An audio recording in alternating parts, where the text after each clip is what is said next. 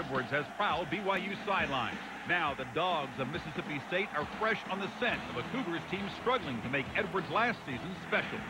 Then Saturday, the SEC heats up. Tennessee is looking for a volunteer at quarterback. But Alex Brown in Florida looking for Gator bait. Rudy Johnson has helped Auburn restore the roar. Now Nick Saban's LSU Tigers look to earn their stripes.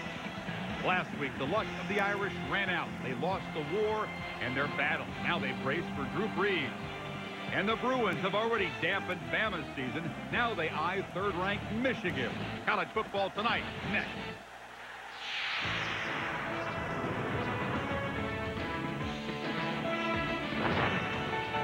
Well, hello there, and welcome as we continue the countdown to one of the more interesting, unique matchups in the college football season. Mississippi State at BYU. In the meantime, it's college football tonight presented by Gateway. Chris Fowler, Rod Gilmore, Mike Gottfried. Are you still on a hiatus, Coach, for picking games? Can you talk him out of that, Rod? For a month. For a month. Not allowed to pick. All right, well, quarterback issues just... Overall, not an overwhelming start for the SEC, but it's still early, of course. Tonight, Mississippi State becomes the first SEC team to visit Provo. Bulldogs' longest road trip in 20 years almost, but they'll get no sympathy from Lavelle Edwards. It's been a long, punishing road in his final season at BYU, and now a short week to get ready for Joe Lee Dunn and that posse. With more on the legacy that Lavelle will leave behind, we go out to Provo and our Dr. Jerry Punch. Doc, good evening. Well, good evening, Chris. Thank you very much. You know, when the Cougars kick it off here tonight in their home opener, it will mark the beginning of the end for one of college football. You guys want to talk some smack? This is Fred Smoot. His website, Smoot Smack, all about talking trash. He reads the opposing media guide for inspiration.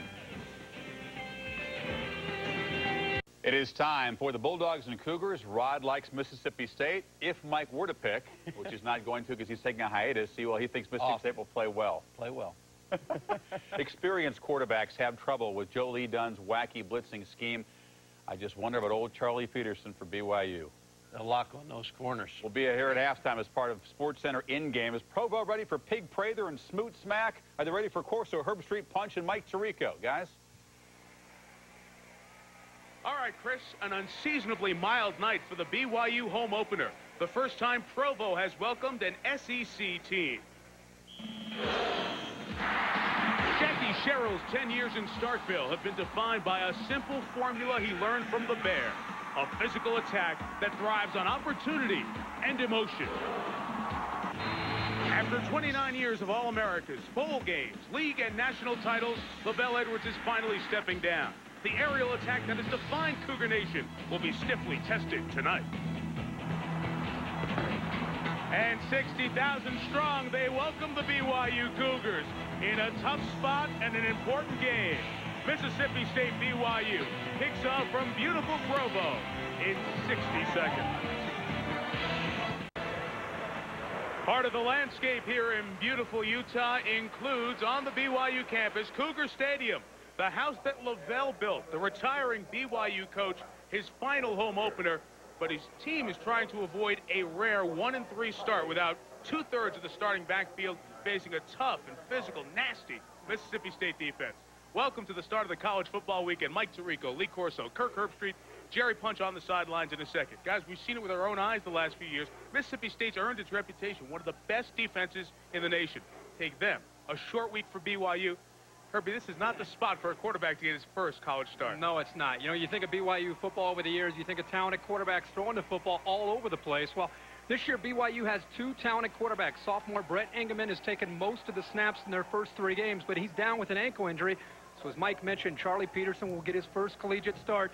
He's a junior. He's had some reps. He's seen the field before. If you remember back in the opener against Florida State, Peterson got out there and saw a very good Florida State defense, so he has some experience. But tonight against Mississippi State, they will attack him and they will pressure him and confuse him quite a bit. It's going to be interesting to see how he sits back in that pocket and how he responds to all that pressure and intimidation. Intimidation, my friend. That's a key word when you describe Mississippi State's defense. They were ranked #1 in the nation last year, and you're not going to believe this, but they think they're even better for a couple of reasons. Number one, Joe Lee Dunn, the defensive coordinator, is back. He's one of the best. And they got a great defensive back in number 2, Fred Smoot.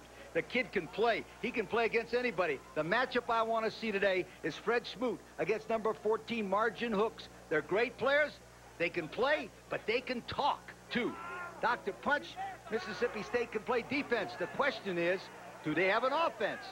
Exactly, Coach. And don't let their 17 points they scored in the season-opening win over Memphis fool you. Their offense, the Bulldog offense, generated just 127 total yards, just 45 of those on the ground.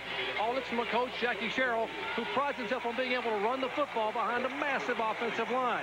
Now, the onus to change the offensive fortunes tonight for Mississippi State belong on the shoulders of junior quarterback Wayne Madkin, whose 16-6 record as a starter indicates he's quite a competitor. Now, in the offseason, Madkin bulked up, added 20 pounds and extra arm strength.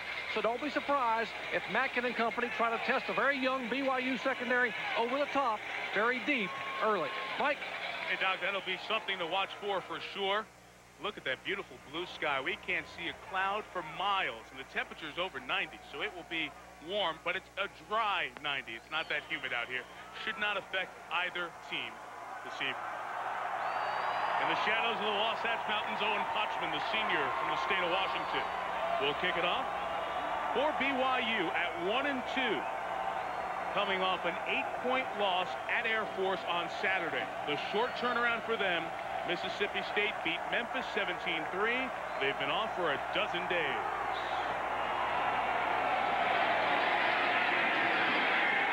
To an E goes Pink Prather. So Mississippi State will start the drive from its own 20. Led by the quarterback Jerry was talking about, Wayne Madkin. He has matured physically and mentally. Sitting down with him before the game yesterday, you could really sense that. The Axis starting lineups, in addition to Madkin, the 3-year starter, Miller will share time with Dante Walker. Williamson's a blocker. Grindle has great speed, and Huntington has to play up to his senior expectations. These guys ran 55 plays in the first game, and only 4 of them went for over 10 yards. So Mississippi State's skilled players must step it up tonight.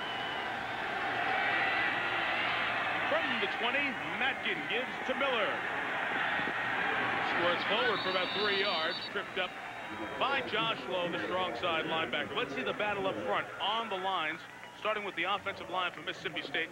Pork Chop Womack's name gets a lot of attention. He may be one of the top tackles in the SEC. Lee, what about the defensive line they go up against? They got to go against Olsen Hoke in the middle. They are the 2 strongest defensive players against the run in all of the Mountain West. Very good players in the middle.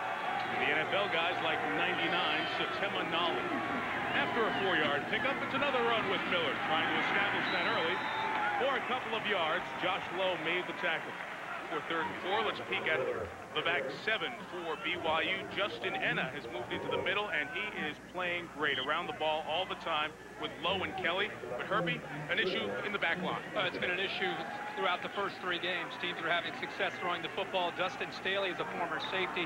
Jared Lee, you see, the leader at the free safety. But both the corners have caused problems. And here in the passing down, let's see how they respond. A long 3 to pick up.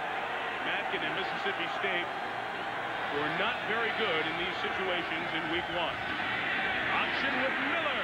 First down. And it's still going. Dicenzo Miller knocked out of bounds at the 42-yard line. 15 yards. Isaiah Joyner, the freshman, made the first hit, but it wasn't enough. You're going to see a number of backs in the Bulldogs backfield. Dicenzo Miller is the leader because he does everything pretty well. Here he takes the pitch. Look at the effort here. As he sheds the tackle, stays in bounds, and picks up another 10 to 15 yards. That's outstanding effort, and that's something that this young offense, because of the way they struggled against Memphis, they need some first downs to get their confidence going. Wrap him up. Yeah, bump him there. You got to bring him down. Madkin first time to the air tonight. Being chased by Denny. Gets a couple of yards. Gets out of bounds. Isaiah Kelly, the linebacker for BYU, took a shot. Well, Mississippi State running the ball against Memphis in week 1. Now, Memphis has a very good defense. A lot of starters returning. They didn't know what they were going to get from a new defensive coordinator. Still in all, if you're an SEC team, 35 for 45 ain't going to get it done very long. But the interesting thing, Mississippi State ran the option for the first time. They did not run the option very much against Memphis, and I think that's a great way to get outside against BYU. After picking up 3, 2nd and 7. Kenny Williamson, the fullback. Change the count at the line. Nowhere to go up in there. Chris Hoke, the senior from Santa Ana, California. The man who Lee talked about in the lineups, made the play.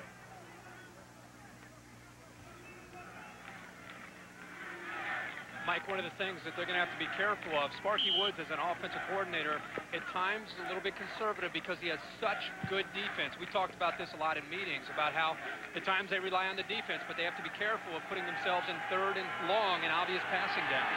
The last time they had this situation, they ran some kind of an option. Not a bad play. They bring Miller out here to the near side, and he's watched by the free safety, Jared Lee. Flag is down. Intended for Williamson, the fullback. It's incomplete as it was deflected. Let's check the flag. Thrown at the line of scrimmage. Ryan Denny with the pressure got an arm up to bat it away. SEC officials here in tonight's game. Our referee is Steve Landis. Defense lined up in the neutral zone.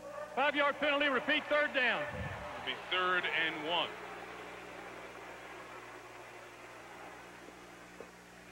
Talked about the third down conversion problems against Memphis.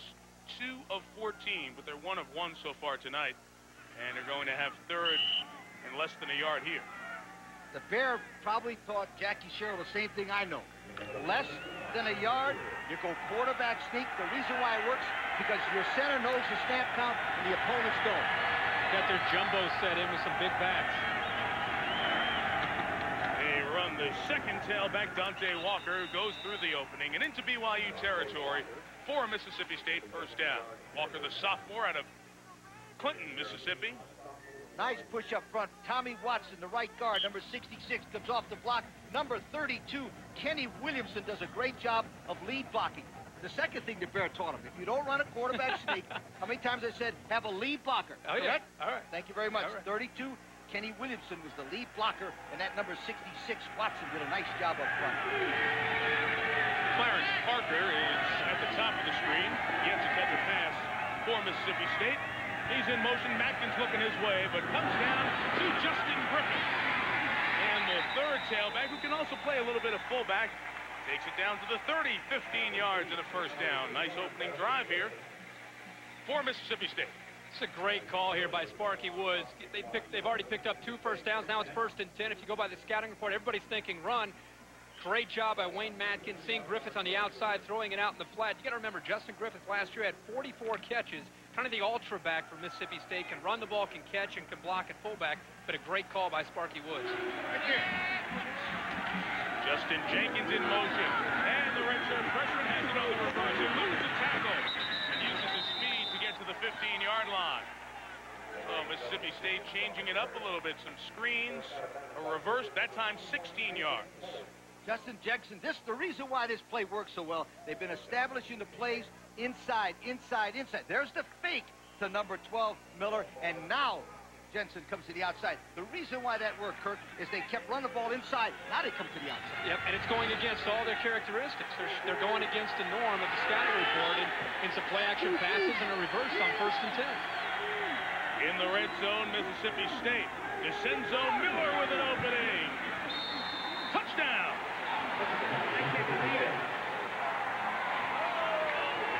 Some sloppy BYU tackling the entire drive. And Lavelle Edwards watches Mississippi State walk right down the field for the opening score.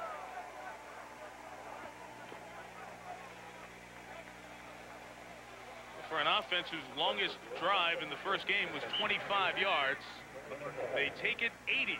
First time they touch the ball. And we have 2 outstanding kickers in the game tonight, both seniors. Mississippi State's Scott Westerfield kicked 2 game-winning field goals last year. Bangs home the extra point. And the Bulldogs lead by 7. Well, last week, Mississippi State had 127 yards of total offense against Memphis. Here, they take the opening drive, go 80 yards in 9 plays for the opening touchdown. 7-0 Mississippi State lead via the 9-play, 80-yard drive. Dicenzo Miller, the touchdown maker. Well, the last time you ran 22, you feel good when you're being patient, right? BYU fans will now try to encourage their offense. And new quarterback Charlie Peterson down 7-0. Kirk said pressure because it's your first start. I'm nervous for him. And then the real pressure. from the dog defense. Oh, yeah. They've got a great kickoff man, John Michael Marlin. 5'8" freshman out of Tupelo. He's got a little cannon on that leg. Didn't kick it all the way back through the end zone, and Paul Peterson a return to the 17-yard line. The speed of the game will change right now because of what Mississippi State does on defense. Here's Charlie Peterson, his last start, Utah's Binghamton High School, 1994. The other 10 with him on the BYU offense. The Axel lineups include McDonald, an inside runner who starts with the injured Luke Staley. Wide receiver Margin Hooks, NFL skills. Jonathan Pittman, over 17.5 per catch in his career. 𝐒𝐿𝐴𝐻𝐿𝐴𝐻𝐿 is a good tight end in the middle of the field, about 15 yards from the line of scrimmage and in. Already. They're trying to confuse Peterson, who goes up top. Marcus Whalen, the freshman reserve tailback, just a step away from a big completion. Wow, that would have calmed him down quick. What a great call here. Sliding Whalen out of the backfield. You can see him lined up. He's going to slide out. Linebacker loses him. He's trying to get back, but as they fake the reverse, Big Prather got completely lost, and Whalen so close. But a good start there. A lot to call there for the quarterback. Try to put them back on their heels as often as possible. 2nd and 10. Peterson's screen is receiver, the intended receiver. Brian McDonald got knocked down.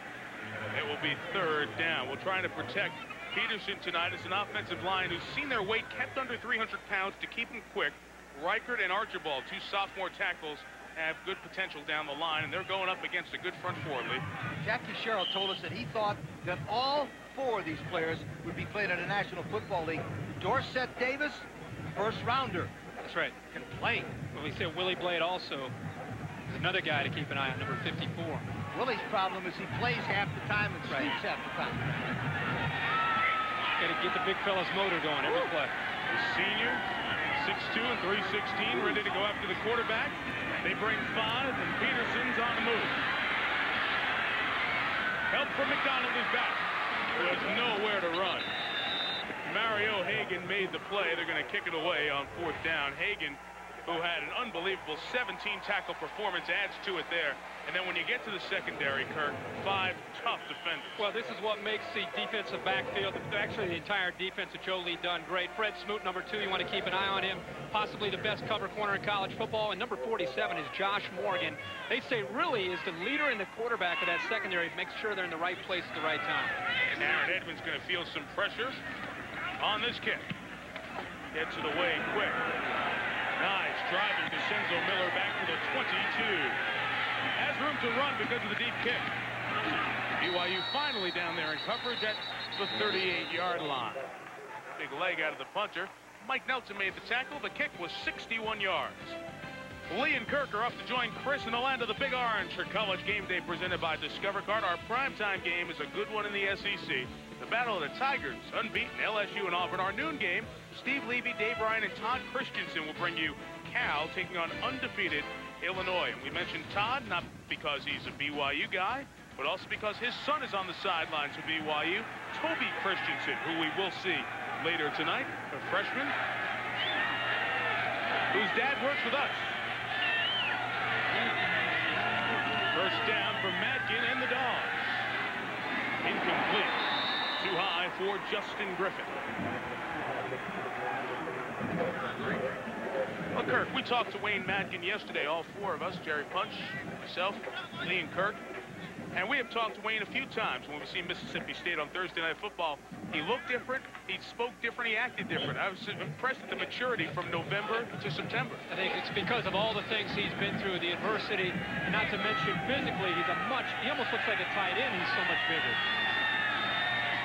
Runs some option with Dante Walker. The sophomore is hit forward. The first hit was by Brett Kiesel, the junior from Wyoming. Whenever you have a quarterback that's an average passer, this is the best play in football. You get the ball to the outside. Now, as you watch Madkin come down the line of scrimmage, what I like here, he flips the ball with his left hand. You see that, Kurt? Yeah. That takes practice. I really like the quarterback that flipped the ball and see his finger go down. The reason why that's a good play, he flipped it with his finger down. Brought the thumb straight down. Perfect hit. Here is 3rd and 3. You see where they have to go. The ESPN 1st and 10 line. All the motion this way. Madkin throws on the run for a first down. The 40-yard line.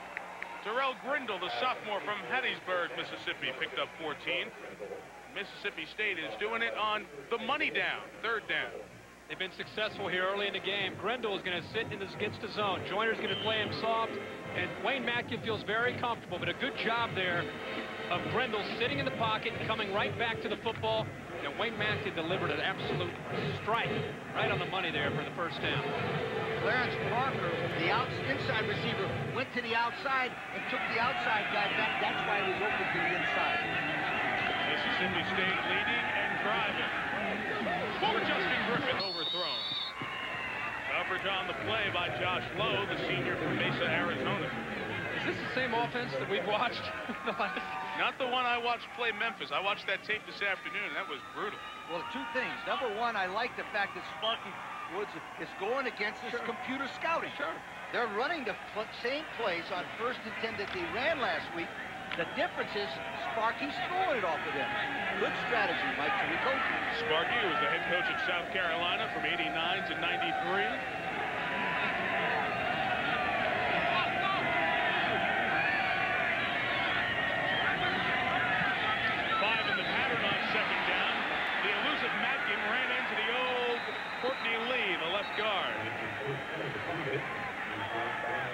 Courtney credit for a tackle there. BYU cleaned him up. Another 3rd down coming up.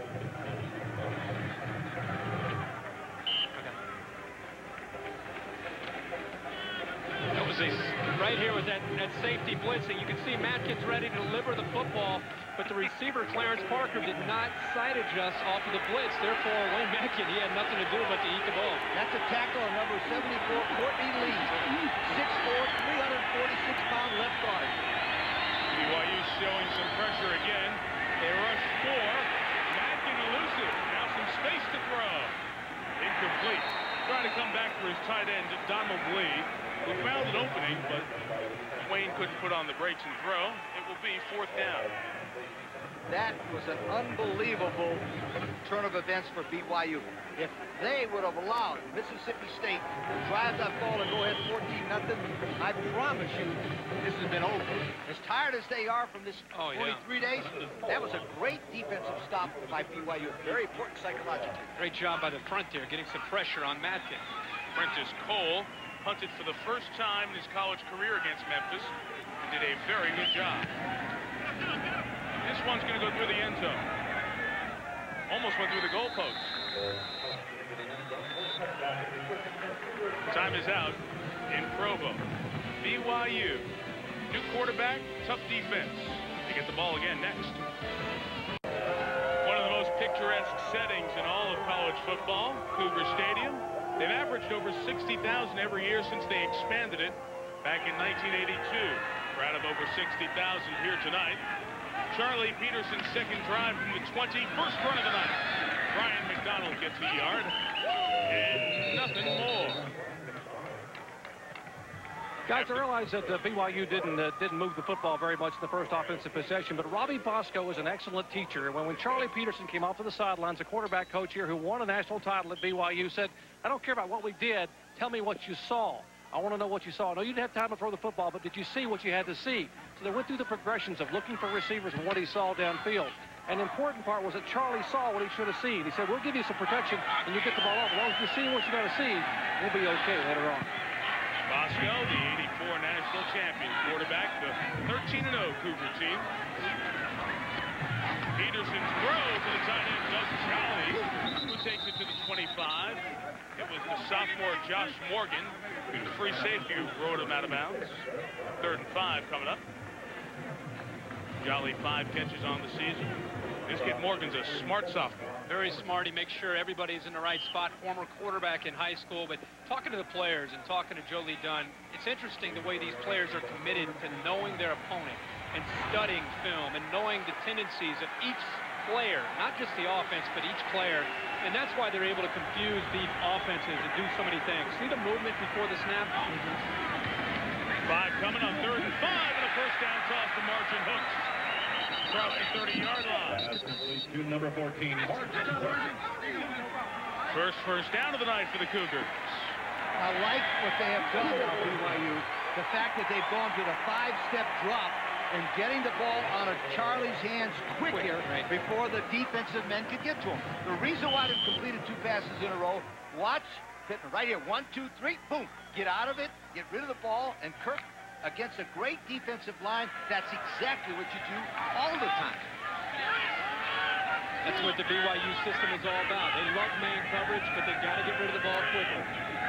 After Hooks extends his consecutive game with a catch streak to 28, 𝐭𝐿𝐤𝐤, the fullback, moves it to the 35, a pickup of 5 yards on the play. 𝐒𝐿𝐤𝐤 carried it 7 times this year, had some effective runs in the second half comeback at Virginia. All the wahoo pomp and circumstance, the redone Scott Stadium opened up. Crowd of over 60,000. BYU fell behind 21-0 at the half, came back, forced overtime, and beat Virginia 38-35 for their lone victory. The loss was the opening game. The Pigskin Classic played on a, quote, neutral turf, unquote, losing to Florida State and Jacksonville 29-3. Peterson 2nd and 5. Nobody open. Finally finds Van Horton for a first down. That's a tough throw, and make many of those tonight, and we're going to see one of those go back the other way. First down. Lee, I know what you're thinking here. Quarterbacks never throw back against their body like this, especially against a talented defense that can fly. As he comes here, he gets to the outside. He sees Horton sitting back in there, and that is very, very dangerous. And a lot of times, coaches will go crazy, even though he completes that. Congratulations. Don't ever do it again. Exactly. That's what he'll get on the film. That's what he gets in the film on Monday. He gets it on the sideline as soon as he comes over and sees me. Message from the coach and from Ben Horton, too. 2 first downs on this drive. Oh, Nathan with some room to run. 7 yards across midfield into the 48. Jason Clark was salivating, and the freshman came up to join 2 other Bulldog defenders on the tackle. Well, Peterson starting because of the injury to that man, Brett Engelman, the sophomore who grew up right here in Provo, was living his lifelong dream to be the BYU quarterback. He injured an ankle, can't even pinpoint the play that had happened in the Air Force game last week. Played through the second half, but a high ankle sprain is keeping him out tonight. And they hope to get him back for the next game against UNLV in 9 days. So Robbie Bosco, the quarterback coach, has to coach Peterson through this one. McDonald bounces to the outside. First down to the 37 for the junior college transfer. We talked about having Brian McDowell run to the inside, and for no other reason to keep that pass rush back. But here's a great idea. He bounces to the outside. What I like about this, Kirk, more than anything, roll out to the right. Quick step by the quarterback. Bootleg, and now a quick run. Nice play calling to keep that Mississippi State defense off balance. Play 8 of the drive will be a first down out of the shotgun. Another half dozen Bulldogs, some time for Peterson. Hooks and Smoot. And the pass goes incomplete. Margin Hooks and Fred Smoot. We're looking forward to seeing each other, as Lee told you at the very top of the broadcast. 2 people who enjoy conversation. We asked Fred Smoot yesterday in our meeting with him if he's ever been beaten in practice, and he's paused for a while, and he said, I think one time, and they threw a big party, and then that next play we brought it. He doesn't get beat very often. He has probably some of the best man-to-man covering ability of any cornerback in the country, and he was looking forward to going up against Hooks one-on-one. On Mel Kiper's draft board on ESPN.com, Smoot is listed as number 9 in the country in terms of seniors for the NFL draft next year. Peterson throws to 𝐭𝐿𝐤𝐤, who will lose the tackle. First down, Cougars at the 23.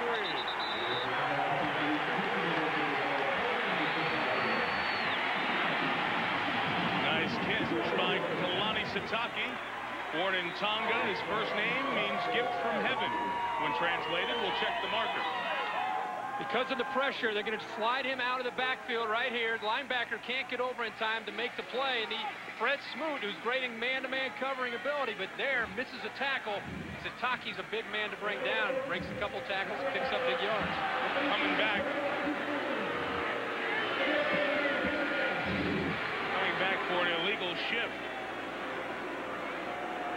And what happens on that illegal shift, Mike and Kirk, is the team will move around and two people are moving at the same time. Everybody must be stopped for 1 full second before the ball is snapped. That's why that play was called back.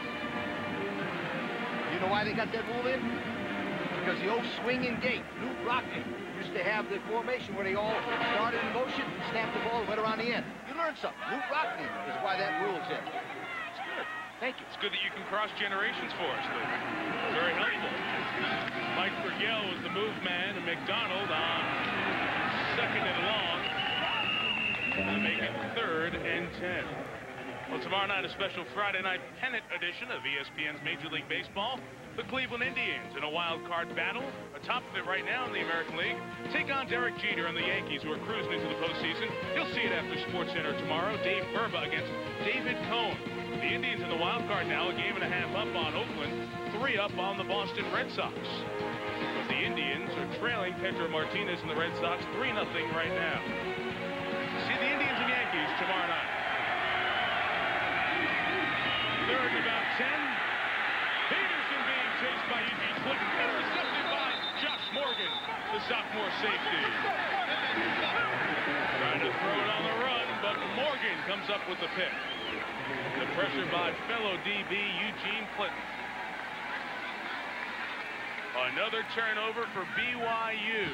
Their 11th of the year. And Jolie Dunn's team gets it back to the O. Little oxygen for Josh Morgan and the Bulldogs up here at 4,500 feet of elevation. Something new for the guys from Mississippi.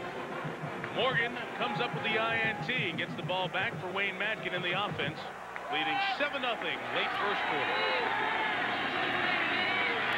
Dante Walker, the tailback. Williamson, the fullback. It's Walker to the left.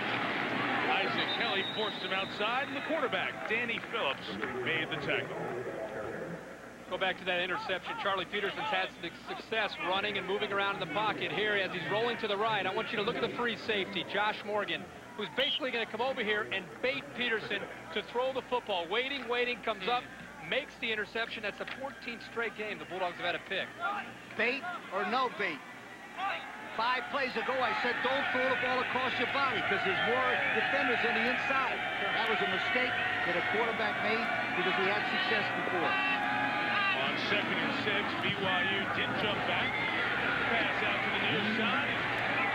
Just shy of a first down, or maybe is a first down for Brandon Butler, the 3rd string quarterback, sophomore out of Kenner, Louisiana. They're going to pick up the first down with the mark out to the 39-yard line. Pulling out all the plays tonight, aren't they?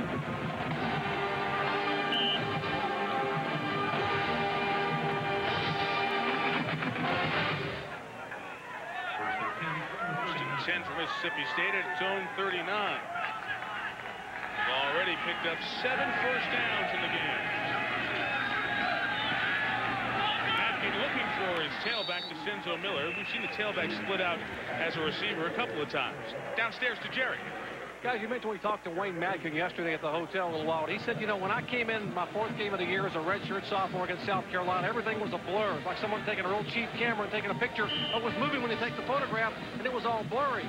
Now that I've had the chance to learn the offense, every play is a Kodak moment. That every play is sharp and crisp and clear. I see what's going to happen before it happens, and it helps me so much to understand where I should throw the football long before I have to release it. 3rd-year juniors survived the tough days, too. 16-6, as we said. It's a pretty good starting record in the SEC. He'll keep it, get a first down, and much more. Open field, no BYU defenders back, and Madkin takes it all the way out of bounds at the 5. Now they're going to mark him at the 7 now. But that's still 54 yards for Wayne Madkin. And Josh Lowe is injured for BYU.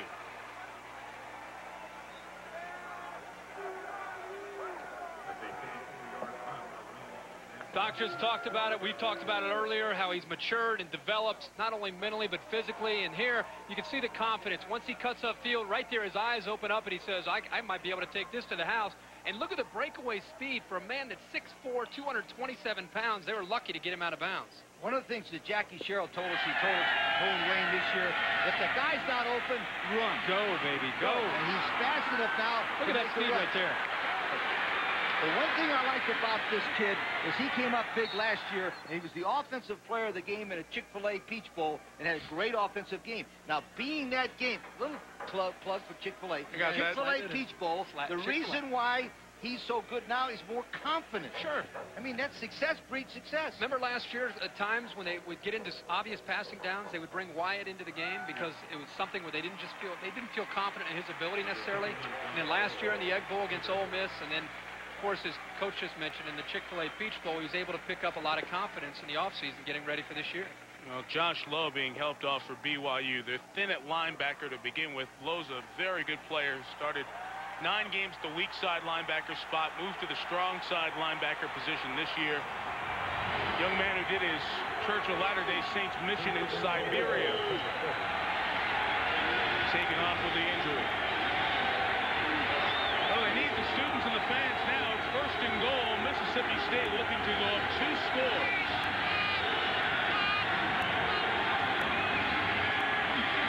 Griffith inside. BYU pops the pass at about the 5. Jared Lee with the big hit. Some hand fighting downfield. Larry Huntington lost his lid. Lee talked about how important this is for BYU. In talking to the BYU staff and players, they all talked about how tired they were and how tough the schedule is. 4 games in 19 days, it's brutal. But the more you talk about it, the tougher it is mentally. It's going to be physically tough against a pounding team from the SEC. But BYU wasn't helping itself on Monday, Tuesday, and Wednesday of this week.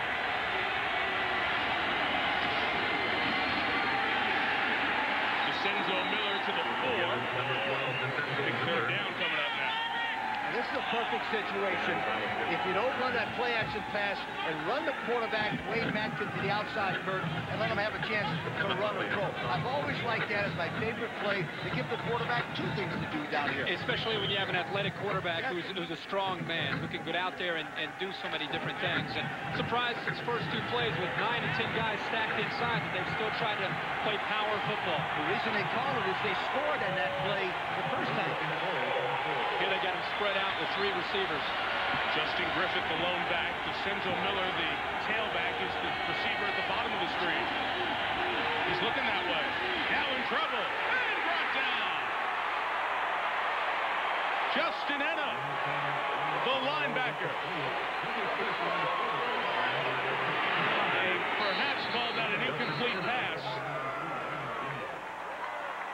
BYU comes with a full blitz at minute. The reason why I don't like that call, I'm not second guessing, I'm first guessing, is you drop back and you get all the linemen to put the pressure on him. The reason why that is not intentional grounding is because he was outside the pocket. But they did call it an incomplete pass.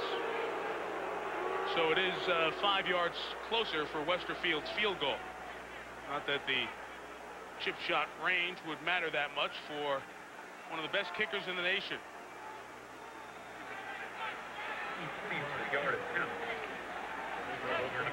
This will be officially 22 yards for Scott.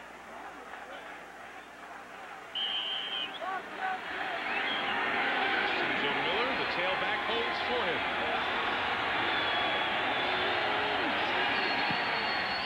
And Westerfield with an extra point-size field goal has now made 1 in 6 consecutive games. And Mississippi State's on top 10-0. LaVell Edwards' offense can try to put some points on the board, and they get the ball back. Waning minutes of this first quarter. We'll log on to ESPN.com here during the first half and have a chance not only to see, but also vote for the hidden video play of the week. And we'll show you all the plays at halftime. Central Florida against Northwestern State. Dwight Collins, the hearing impaired running back, caught a pass off of a receiver reverse. How about Miami of Ohio? 2 punt returns after not having a punt return for touchdown in 283 games. And the punter for Michigan State, Craig Jarrett, did a pretty good job getting physical with the Marshall guys. You'll see them at halftime or on ESPN.com. You have a chance to log in and vote, and we'll tell you which is the hidden video play of the week in the fourth quarter. Fabulous view of the Wasatch Mountains.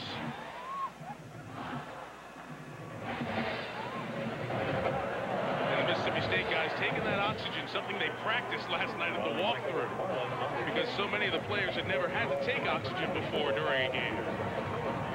Again, our elevation here, 4,500 feet. One of the reasons that after practice and after classes also on Tuesday, Jackie Sherrill brought his team out late Tuesday night as opposed to Wednesday morning. The return for Peterson. Paul Peterson across the 30s. Out of bounds at the 35 and 15 more with a late hit flag. BYU will have at it from midfield.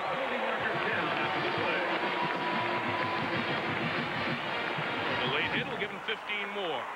Clearly called as he had a foot on the white line, the sidelines. Boy, BYU's got to be concerned. This is the worst possible scenario. Fall behind anybody by 10, but especially these guys. They're so quick on defense, but I think the impressive thing for me is that I think Sparky Woods has done a good job of self-scouting. What he's done, they're faking the same plays they used against Memphis last week and throwing the ball off it. What I think is a great idea. I think the play calling on both sides, really, they're helping Charlie Peterson on BYU's side and throwing and moving him around a little bit. They've made some silly mistakes. Sparky Woods so far has called an outstanding game through this first quarter and giving his offense a chance to succeed. After getting a lot of criticism for the offense last week that was mostly stagnant, only picked up 127 yards, but people don't realize that Memphis has a very good defense. Tommy West, new coordinator there, gave him some different looks. First down throw is incomplete over the head of Margin Hooks, who was blanketed by Eugene Clinton, who has a greeting for a fellow number 14. See, what you lose in Engelman with the big arm, he has an NFL-type arm, you pick up with Peterson's feet. I mean, I know he's made some mistakes getting outside the pocket, but he's more athletic, and he's able to create and move around and do some things. This young man, they talk about having a big-time future, not only here, but at the next level, maybe in the NFL. When you talk about Charlie Peterson, excuse me, one thing you've got to remember, he's a second-team quarterback. Sideline warning against BYU. The SEC officials, and these are the little things that the SEC officials use to police the game on a regular basis within the conference that maybe the Mountain West officials don't do as often. It's not that one group's right or wrong, it's just standard operating procedure for SEC teams and a little different for BYU to deal with here tonight. The SEC officials do a great job. As good a group as you'll see in the nation. Look out! Peterson brought down by Pig Prather. Those 5 defensive backs, 3 of them come and bring some heat quite often, and Prather's one of them. And the cowbells have come to Cougar country. Right here, freezer right here. Look how many guys at the line of scrimmage. 1, 2, 3, 4, 5, 6, 7, 8, 9 Mississippi State defensive linemen. Linebackers up. This is the confusion we talked about. And when you're a young quarterback and you see 8 or 9 guys walked up, you know they're going to come, but which way are they going to come from? That's also on BYU's offensive line. That is a lot of pressure on this BYU offense. And that's what Joe Lee done. That's what his defensive philosophy is all about. Pressure and confusion. You have to get a play off just before the play clock ends. Blitz to put it up in the air, and it's incomplete. The pressure again for the flag is now thrown very late as there's pushing and shoving amongst the linemen. More than pushing and shoving. Some haymakers thrown in there as well. Willie Blade ended up on his back. The pressure came from the same side and the same guy, 29, Pig Prather. The quarter cannot end on an offensive or defensive foul.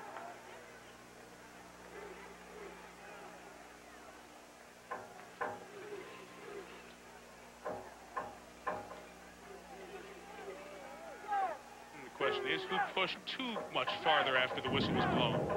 After the play was over, it was a personal foul against the defense, 15-yard penalty, and automatic first down. It's a big break for BYU to end the quarter here.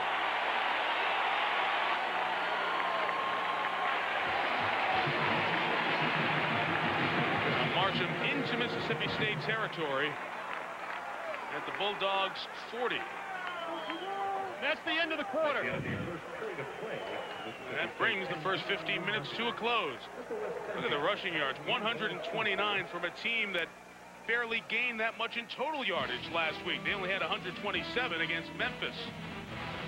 Led on the ground by the touchdown run. First from Dicenzo Miller, and then Wayne Madkin's long run to set up the field goal. Bulldogs by 10 after 1.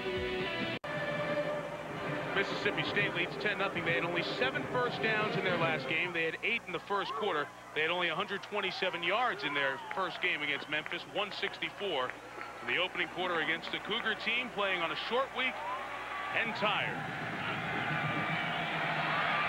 They have the ball in Mississippi State territory. The quarter ended after the dead ball foul. So out of the gun on first down. Peterson has his pass deflected and incomplete. Jerry Bunch spoke with Lavelle Edwards at the end of the first quarter. Coach, a very physical first quarter. Got to be pleased with the poise of your very inexperienced quarterback, Charlie Peterson. He is. He's doing all right, really. And, you know, we had 2 unfortunate penalties. I mean, it just killed us. We had him stopped on the first drive, and number 9 lines up off sides. You know, it's unbelievable. And we stop him on that down, and then we made a great play to get down inside the 20, and one of our wide receivers was in motion. And those 2 plays made all the difference. Otherwise, we're hanging in there pretty good right now. We just got to get something going offensively. Peterson throws, touchdown! Jonathan Pittman. And they do get something going, 39 yards.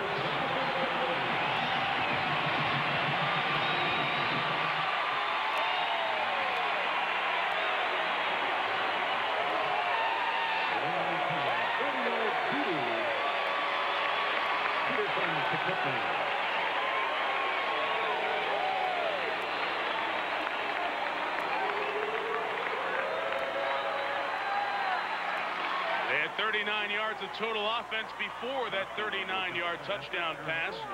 Owen Hotchman on for the extra point.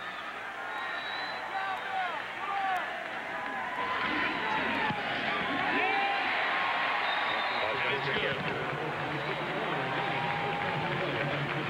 First career touchdown pass for Charlie Peterson. 3-point game. Charlie Peterson leading the 5-play 48-yard drive, kept alive by the dead ball personal foul after BYU had been stopped on 3rd down. Mississippi State penalties have been over the last couple of years a problem for the Bulldogs, and here 2 different penalties, 32 yards of flags, extend the drive and allow the touchdown to be scored. Pick Prather back for Owen Hotchman's kick. It's a hard to handle one.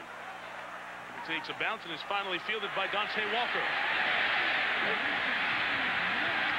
Down at the 25, Ned Stearns made the tackle. Ned Stearns is getting married tomorrow. Heck of a bachelor party with 60,000 people here. Not bad. If you go back to the previous play, I think there was a little confusion in the secondary. Watch Pick Prather here communicating to Fred Smoot and the other secondary players, because you don't want to have a free safety ISO'd on one of the better receivers on the other side of the ball. And here, Josh Morgan, I know he's a good player, but he's trying to stay with Jonathan Pittman, and he can't do that. Now, the reason why that play works is the offensive line picks up the blitz. They give him enough time. They've been pressuring and pressuring. Finally, they gave him enough time, and he hit it. Nice Great job. blocking by the offensive line was the reason why that was a touchdown play. Good job by the backs also to pick up the blitz. Madkin right to the air with time and delivers to his tight end, Donald Lee. 6'4" and 237 out of FIBA, Mississippi. After the Madkin throw, here's Jerry. Guys, BYU defensively has Paul Walkenhorst, a freshman, 6'5", 230-pound, strong side linebacker in the game because Josh Lowe helped off the field a moment ago. Significant ligament damage in his right knee. He will not be back tonight. Probably have an MRI tomorrow to take a look at his MCL and ACL. Not good news for Josh. They've already lost Jeff Poultry, senior linebacker for the season, with a knee injury for him as well. Turning the corner, Dante Walker. First down at the 43. Dante Walker on the carry. 8-yard pickup for the two tailbacks, the guy who's got the speed and the quickness. He just has to put it all together, stay healthy, and start doing some of the little things to get more playing time. if Dante Walker can become a complete back, and I'm talking about doing the little things when he doesn't have the football, picking up blitzes, blocking for other backs, he will be their feature back because he's a difference maker. He's got the speed to be that special kind of back. The reason why that play is working well is because BYU is getting everybody inside to stop the inside running play, and Mississippi State's running a nice option to the outside. Out of the eye. Just a yard or so there. Walker. There's the ball. I saw two hands. I didn't see the ball. BYU was tackling at it. It came out when he was down. See, we've seen a lot of option here in the first half from Mississippi State. One of the reasons you mentioned to get the ball to the outside where you can take advantage of your speed. The other thing is BYU's playing a lot of man coverage with their cornerbacks, and that's probably a play that they're pretty comfortable with.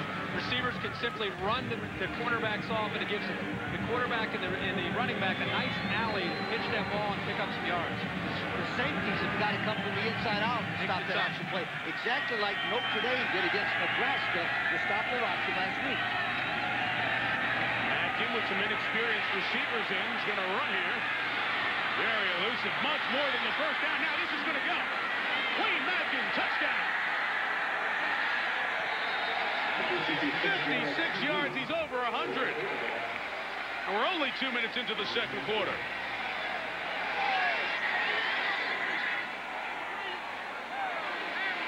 That's down at the end where some of the Mississippi State fans are.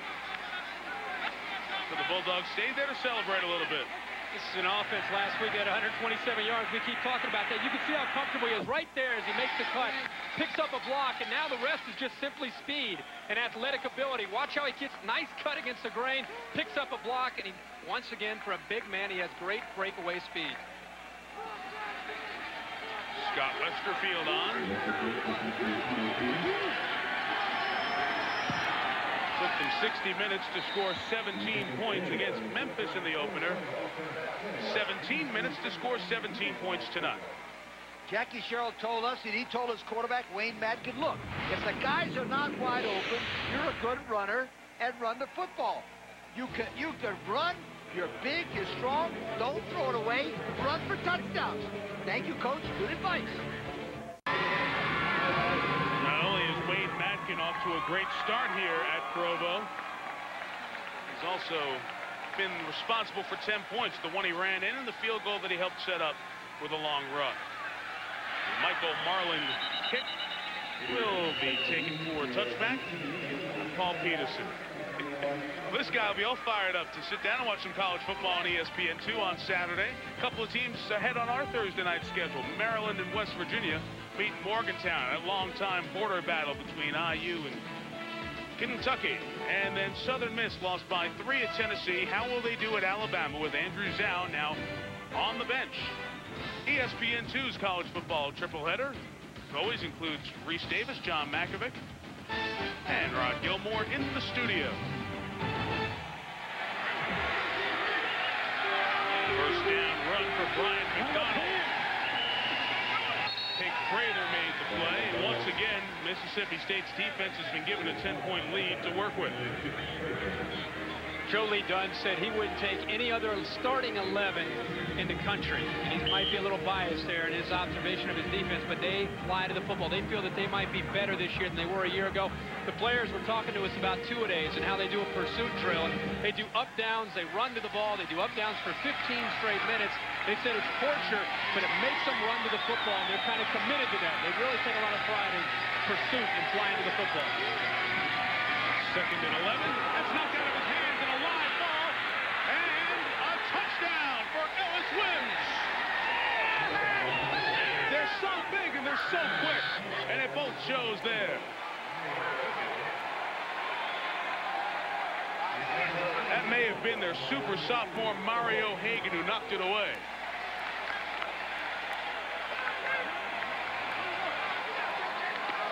'98, Mario Hagan comes in, runs right over. Old Brian McDonald's a good runner, but I tell you, sweetheart, that guy ran right over him and caused the play that caused a touchdown again. The beautiful part about this football team is they're so quick, they're so fast, and they're so mean. They are. They love it. They love it. They play together as a group, and Mario Hagan is going to be a superstar at the inside linebacker spot. 6'3", 250 pounds, and can fly. I mean, absolutely fly to the ball. Mario Hagan was a defensive end, but 2 years ago, he was a running back. He had averaged 4 yards per carry. That's the kind of an athlete he is. 2 weeks ago when they played Memphis, he opened up as a starting linebacker. He had 17 tackles in his first career start, 2 sacks, caused a fumble. He had an interception, and he can go. Watch him come right through the middle and go right through McDonald. He brings the left arm through to deflect the ball, and Wims has the savvy to go pick it up and score the touchdown. You know, when I looked at that again, I don't believe that Mario Higgins touched the ball. I think Charlie just got afraid. Watch. Sure. Yeah, let's see it again. If you see it again, now, I don't think he hits the ball at all. I think he just gets back, and the ball comes loose without anybody hitting it. Watch it slow now. Watch it slow. I think the left arm comes through and hits it. Right there. Right there. Right there. Yeah, you're right. I was wrong. He does hit it. Sorry. That's a heck of a One time. Boy, that was a big-time play. Had some serious sleeve on a dress shirt to make a play like that. You know, last year on Thursday night, how many times have we watched Virginia Tech and Corey Moore and that defense and how they just used to really fly and get excited? The better they played, it seemed like the more pressure they put and the more they came together as a group. This defense reminds me of that same kind of attitude a year ago from Virginia Tech. John Michael Marlin's kick will be returned by Paul Peterson to the 27-yard line. Special teams covered by the backup safety, George White. And when you trail Mississippi State, the defense lets you know exactly where you stand. Physically and vocally. You got to believe number 2, Fred Smoot, might have a few choice words for Margin Hooks and company. There is Fred. There are some Smoot for Heisman bumper stickers circulating on vehicles in Starkville. Remember one thing about Mississippi State. This is not new. They've won 13 of the last 15 regular season games. The only streak that good was in 1942 and 44, where they won 13 straight. It's a good football team. Hooks on the bench for this play as they open up with 2 tight ends on this drive.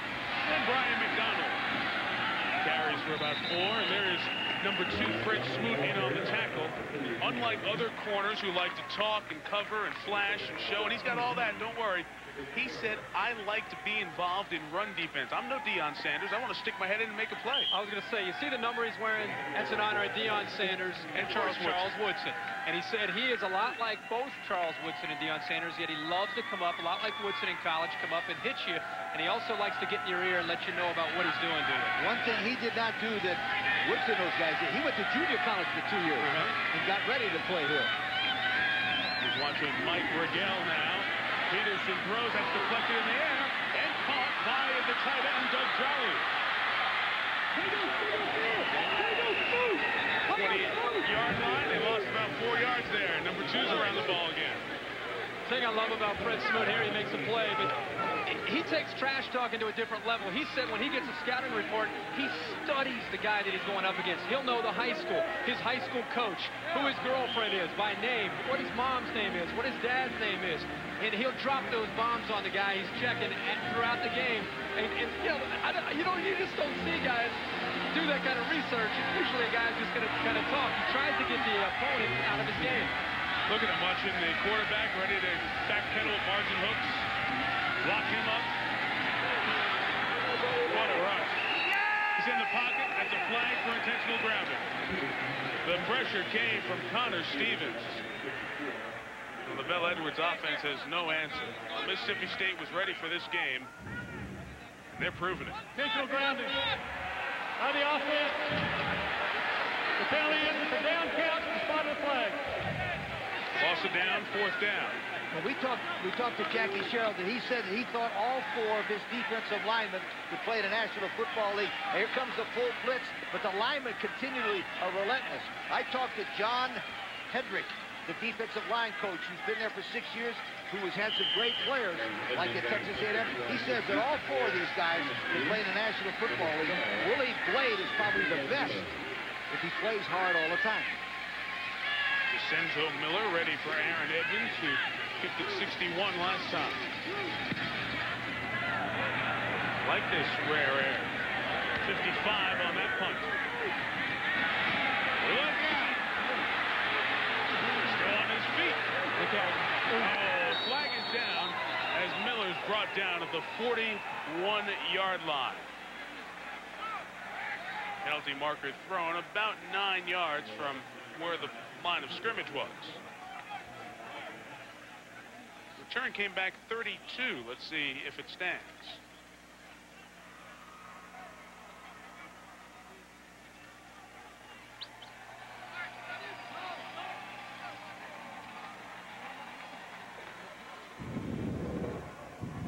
Holding by the receiving team. The penalty occurred after the kick and before the catch. Therefore, by rule, the receiving team keeps the ball after enforcement of the penalty against them from the spot where the kick ended. You got that, Mike? Absolutely. So it's the whole length of the kick plus the -10 from there. Forget that 32-yard return. We talked about the Smoot for Heisman chat in Starkville, preseason All-SEC, All-American. Even when the ball gets deflected and the tight end catches it on the other side of the field, number 2s are there for the tackle. Surprisingly high-scoring first 20 minutes of this game. Mississippi State 24, BYU 7. Jerry Punch on the sidelines. Mike Tirico, Lee Corso, Kirk Herbstreit. Thursday Night Football from the Mountain West. Madkin in trouble. Lost the football. And BYU has it. A flag is down. They're going to say that was a forward pass. That's interesting. There was a very long time between the referee saw it and then decided that it was a forward pass. It'll be grounding, lost down. Intentional grounding. There was a forward pass on the play. It's grounding because he was in the pocket. Lost it down at the spot of the pass. And the ball didn't cross the line of scrimmage. That's why it's grounding. He was still in the pocket. You have to get it over the line. I think contact may have pushed this ball out. Let's see as he gets hit from behind here. His arm's coming forward. You can't really tell from that angle, but he was under a lot of pressure there, and you got to wonder if Kiesel, 93, didn't cause that fumble. He was thinking about throwing it, but I don't know if that's a throwing motion. You know? Well, 2nd and 15, it could have been a heck of a lot worse for Mississippi State. Throw on the move, gets the 5 yards back. Terrell Grindle, sophomore from Hattiesburg, Southern Miss country. I'll tell you, the state of Mississippi for football is right up there with Southern Miss, Mississippi State, and, of course, the Rebels of Ole Miss. I'll give you a reason why. Not only good high school football, but sensational junior college football. Right. Guys come from all over the South to go to Mississippi Junior College so they can go on to major college football. That's why they're so good in that state. Great point, Coach. Courtney Lee among the group. He just finished his junior college ball last year. Madkin to Dicenzo Miller. Uses his speed to get the first down and more. What a run by Miller, still going. He's at the 45 and the 40, and now he's gone. A spectacular touchdown for Dicenzo Miller. 78 yards.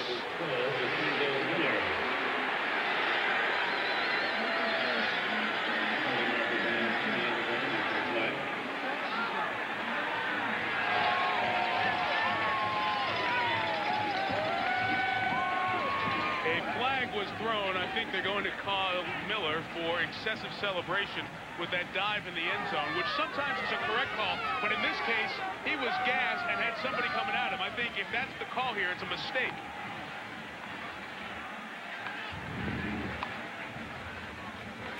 After the touchdown, unsportsmanlike conduct by the offense. 15-yard penalty. It will be marked off on the extra point. Not allowed to dive in the end zone. Yeah, there's a little bit of mustard on it. I understand that, but the guy just ran 110 yards. And can't we come up with some other rules? Can't we spend our time with other rules? The guy goes 100 yards, you know, I mean, breaks 20 tackles, and he wants to dive, and we can't. This is a 35-yard extra point for Westerfield. 31-7. I got a point to make here. I'm not so sure it was the dive as much as Celebration the celebration as a team. So not so fast, my friends. Okay. I think the dive wasn't the The penalty. dive technically is supposed to be. It's been called in the SEC. Let me get to this play real quick, Yeah. because Dicenzo Miller, this is third long, simply is going to do a flat route out into the right side. You see the safety sliding over. I want you to look at the effort here and the lack of effort on the other side of the ball. He breaks 3 tackles right there, 4 tackles, 5 tackles. Look at the balance. You got to wonder where the rest of the BYU team is at this point. I mean, that's an outstanding effort by Miller. Look, he's got his hamstring taped. And at that point, it's gone, but he broke about 6 tackles before he got to midfield. Count him. He passed every defender for BYU, all of them. Where is BYU? Just remember, from a coach's standpoint, and I've been in a situation, when you got a tired football team, the first thing that shows is lousy tackle. Right. And that's exactly. BYU, in this situation, it's unfair. They were supposed to have an opening week this week, and the conference put this ball game in because Air Force wanted an open week. Right. Hello, my friends. This is not fair to the BYU football program to force them to play this many games in this many days against this kind of football team. Period. An outstanding run by Miller.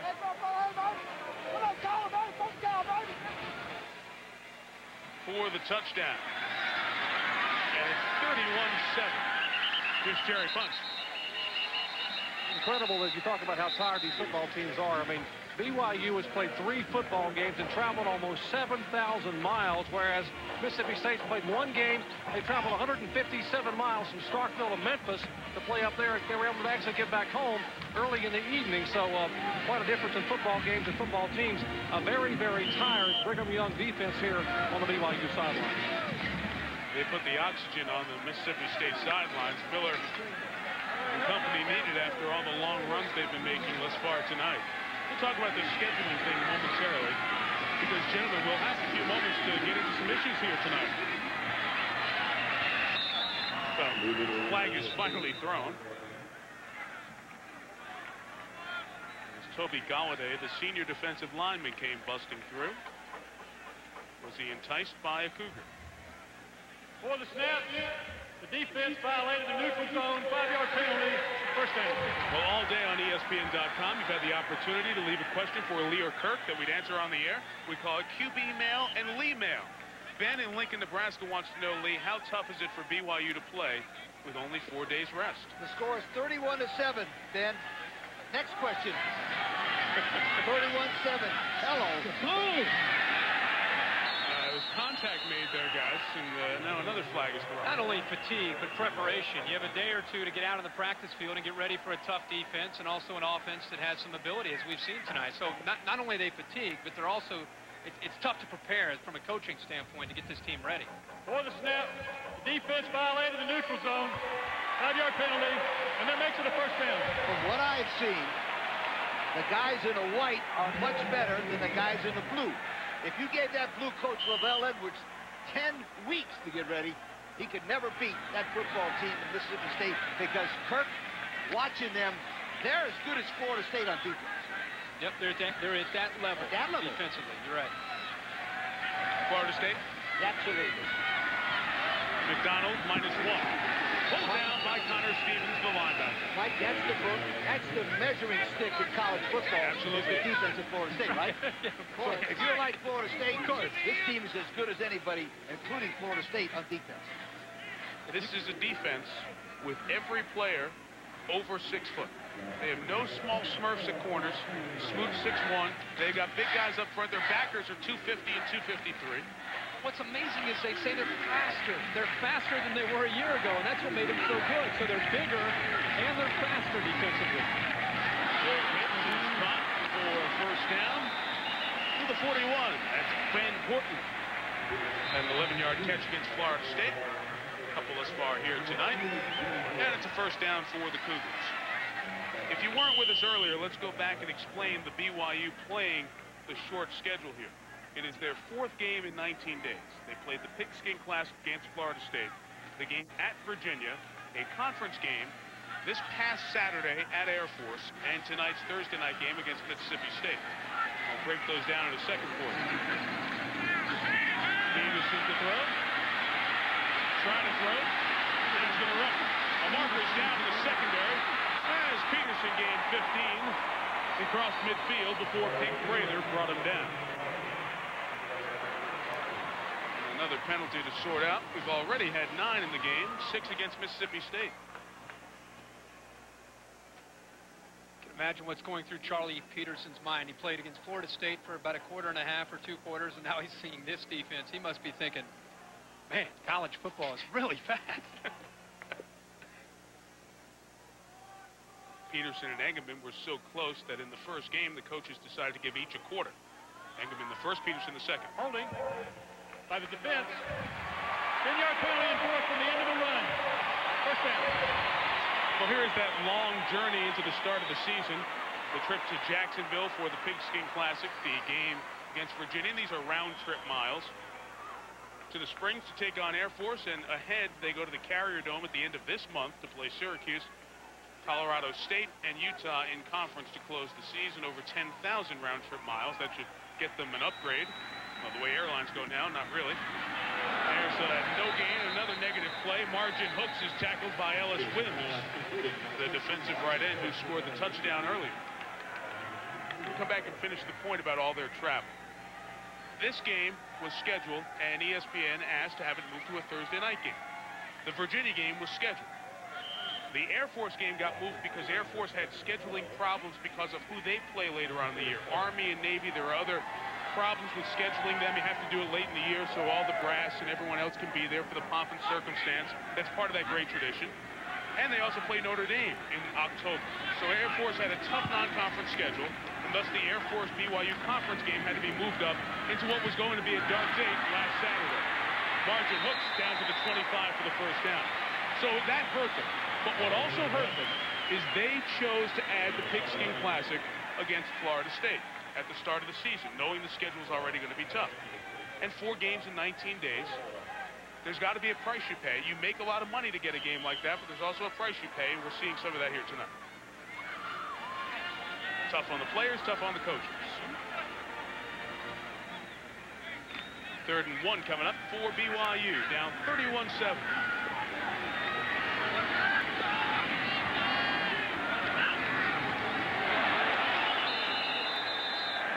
See Charlie Peterson doing a nice job of mixing up the cadence. On this drive alone, he's been able to get Mississippi State to jump off sides 3 times. That's one of the ways to slow down an aggressive defense who's jumping the snap count, mix it up. Those defensive linemen with 31-7, they're also saliva coming out of their mouth. Offside. Just like drool. 5-yard penalty. First down. Makes the ball hard to handle for the center. 8th penalty on Mississippi State. 4 on this drive. ABC Sports College Football. Split the country 3 ways. North Carolina, Florida State. Washington, Colorado. Neuheisel's team goes to winless Colorado. And Michigan, UCLA in the Rose Bowl. Saturday on ABC Sports, your home for the Bowl Championship Series. First down run for Brian McDonald. Doesn't go very far. BYU's just outside the 20. Pink Prather feeling a little pain. Junior from Faulkner, Mississippi. I think one of the other ways to look at a defense and evaluate a defense is instinct and understanding of what the coach wants. It's one thing when a coach draws up a defense, and then you go out and you try to make adjustments in the game, and sometimes players are able to do that, and sometimes they're not. This defense has great instinct, and that's probably the best attribute you can say about it. They're intelligent. Out of the gun, Rigel moves. Here comes 7 dogs. Will Snowden caught it. Pink Prather hit him. That's a perfect example of Joe Lee Dunn's theory. He blitzed everybody, but he did not have man coverage. He had a zone blitz, which means the defensive back will be back there waiting for that flare. Jody Dunn's a master at that. Look what they've done today. Not bad, huh? They had 5 turnovers in 75 plays against Memphis State in the opener. That's amazing. Kirk, that's out of 30 plays run by BYU. 7 of them have been going in the wrong direction. Cougar timeout. Inside of 5 minutes, 2nd quarter. Defensive coordinator Joe Lee Dunn. Gotta love this situation. Who was the original Soul Man? Jan. Every week. That's Sun setting on the Wasatch Mountains, the western base of the Wasatch, part of the Rockies. We're in the heart of the Utah Valley here in Provo. What a gorgeous city. As clean a city as you can find in America. I wanted to show you guys. Yes, sir. Robert Redford watching the game from up there. Sundance? Yeah, Sundance up there. You got to take us up there next time we come back, Lee, in October. Told us what an enjoyable time it is there. 3rd and 13. Here's the pig.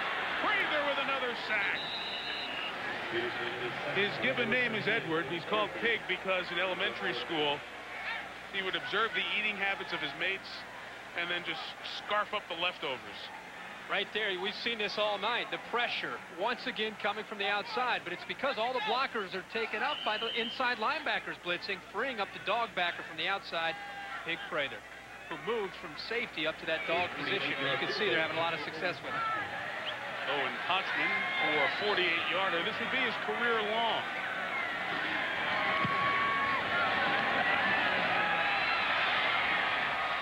I missed it. Very close, but no good. Mississippi State will get the ball back up 24. And in good field position as well. One of the reasons why the Mississippi State is killing from the outside, there's got to be a hot pattern.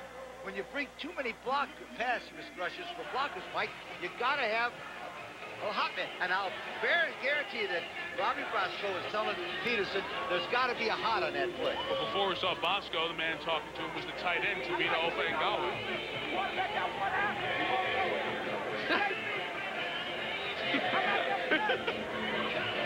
Maybe the only way to quiet Fred, the oxygen. Oh, Kenny Mayne hosts the Ultimate Sports Fan Quiz Show, the 2-Minute Drill, Mondays at 7 on ESPN. 2-Minute Drill, you can watch it every Monday right after Sports Center. First down, run up the middle for Dante Walker. Takes it very close to another first down. Spot, they'll move the chains inside of 4 minutes. First down, Mississippi State. Game of 12 on the play. Mississippi State has not played a game at home yet. In 9 days, they go to South Carolina. They have a very good schedule the way it worked out for them with the opener September 2nd at Memphis, 12 days to prepare for the game at BYU, and then 9 days to prepare for the game at South Carolina on the 23rd. Madkin to the air. Nice job to get it away. The rush was coming from Brett Kiesel. Second down coming up. Mississippi State out to a big lead here in the first half. A lot of it has to do with the defense, but the play of their quarterback has been pretty impressive tonight. He's been able to do a lot of things with his legs. Big, powerful quarterback. He's lifted a lot of weights in the offseason. You can see he also has been able to maintain his speed. Here he takes the ball down to about the 6-yard line. Later in the second quarter, recognizing again there's an opening. Not only is he going to pick up a first down, he's going to take this one all the way in for a touchdown. Tonight he has 4 carries for 114 yards and a touchdown. He's also thrown for a score. So Wayne Madkin off to a great start.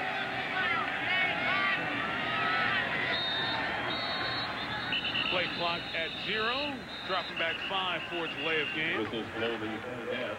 The penalty 9 on Mississippi State.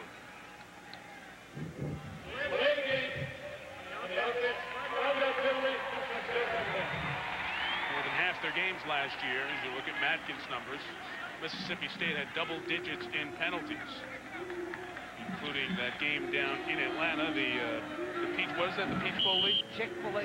Chick-fil-A Peach Bowl, that is correct. We didn't invent it. They didn't invent the chicken sandwich. They just made it better. Yeah, just made it better.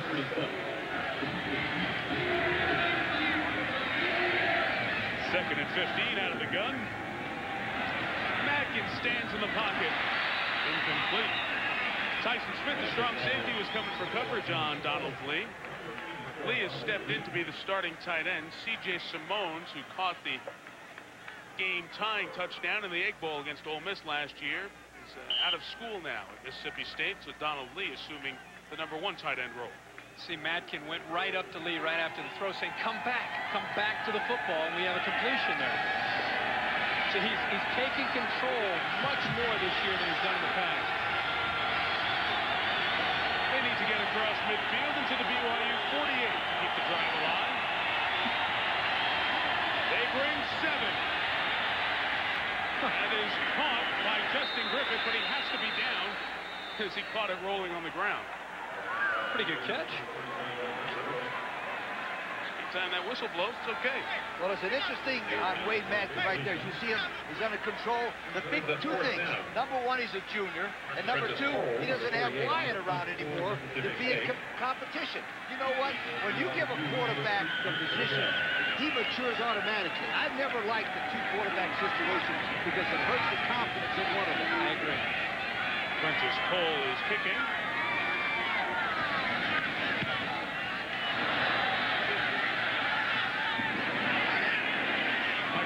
Picked it up and got put down.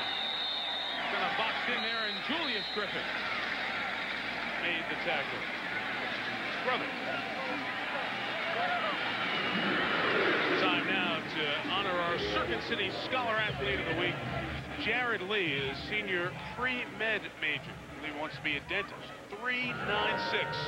The grade point average. Young man out of Rexburg, Idaho. So Jared Lee, congratulations, our Circuit City Scholar Athlete of the Week. Preseason All Mountain West Conference performer at the safety spot.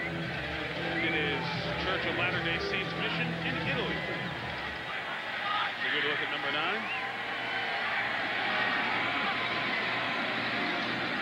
Peterson throws a screen now, and here's Brian McDonald. I just love to be quiet and listen to Mississippi State hit. They look good, they sound good defensively. You went to an NFL game, what, a week ago or so? Sunday, I saw the Lions-Redskins. Probably not quite. This probably isn't quite that fast, but it'll remind you a lot. It's a swarm, though. There's no room to breathe. No time to think. You got to remember, the National Football League takes all the best players from all over the country like this to put them in one league.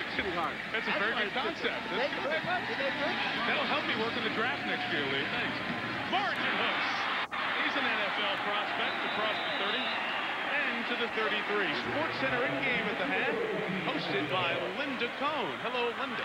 Hello, Mike. And yeah, coming up on Sports Center in game, we'll get you covered with the NL East race, both the Braves and the Mets in action. How about a little halftime blitz, taking you to all the key locations of some important Saturday showdowns. And yes, we will have hidden video. Now back to you, Mike. Okay, Linda, we'll see you in a little bit for the Sports Center in-game original Coors halftime report. That includes Chris Fowler, Mike Gottfried, Rod Gilmore. Looking at the weekend ahead.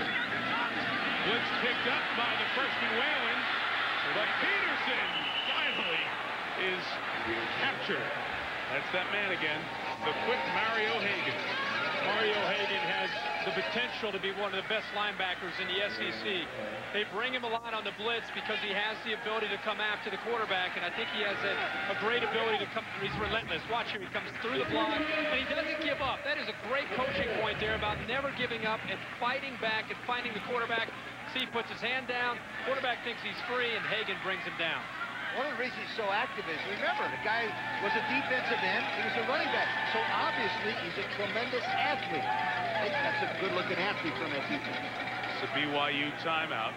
Like 62 seconds before the half. And the Bulldogs looking quite impressive. Sports Center in-game, the original Coors halftime report. Linda Cohn with those stories ahead. Look at that. Is that beautiful? Oh, man. Gosh. Beautiful part of the world if you've never been here. 45 minutes south of Salt Lake City, Provo, Utah. Broken up by Eugene Clinton. Pass intended for Margin Hooks. They cover, they stop the run, they pressure you, they hit, they confuse. Out of 35 plays BYU has had, 10 of them have been negative. Unbelievable. I mean, that is really tremendous pressure. You know what? It's one thing to be aggressive, but a lot of times when you're aggressive, and relentless, you're undisciplined. Well, these guys, they're able to maintain the discipline to go along with that relentless attitude. Third down throw, incomplete. Fourth down. You know, Lee, now it's like 36 plays. Don't forget, 10 incompletions in addition to the 10 negative plays. So that's 20 plays that went nowhere or backwards. Look at the rushing story. Too long, Madkin runs out of that, and it's still a dominant Mississippi State performance.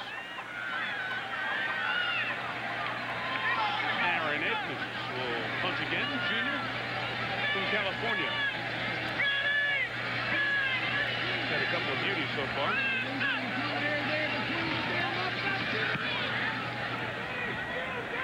This one returnable.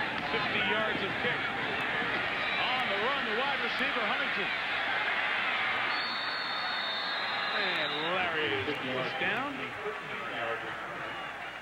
Mike Nelson, reserve running back, made the tackle. Lavelle Edwards' team has been getting off to very slow starts this year. Outscored by 68 points in the first 4 games of the season. Don't forget, I know it's almost impossible, but they did score 38 points against Virginia in the second half to win it. Is that correct? Yes, sir. It's accurate. They got them where they want them. They're all right. And that would just be you showing once again why you are the coach. Just reminding people anything's possible. Mississippi State wants to add some more here. Good field position. And can throw and catch out of bounds. Smartly thrown to Harold Lindsey. This is an interesting piece of action, Kirk. They're practicing a 2-minute drill right now, just so they can get a little practice. That was a 2-minute drill play. Guy catches, go out of bounds, stop the clock. Second career catch for one Harold Lindsey. Had one against Vanderbilt in '98.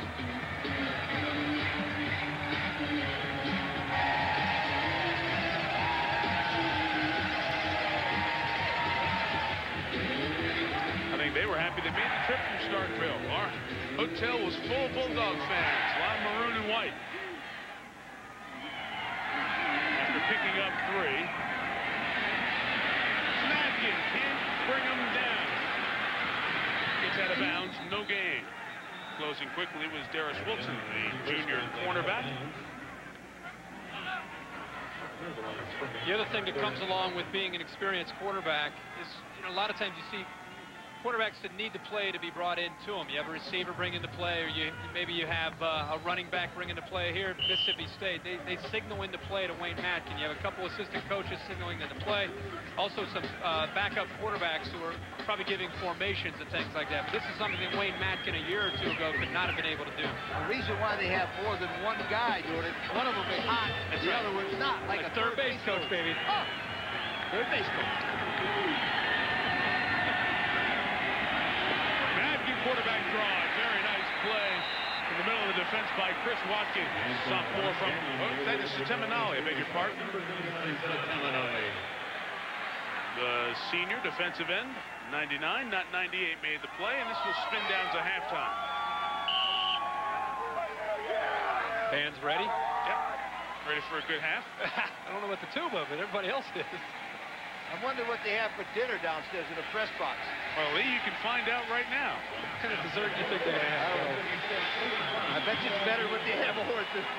Well, Wayne Madkin was the main course that BYU had in the first half. 239 yards of total offense, including a couple of touchdowns. At the break, Mississippi State by 24.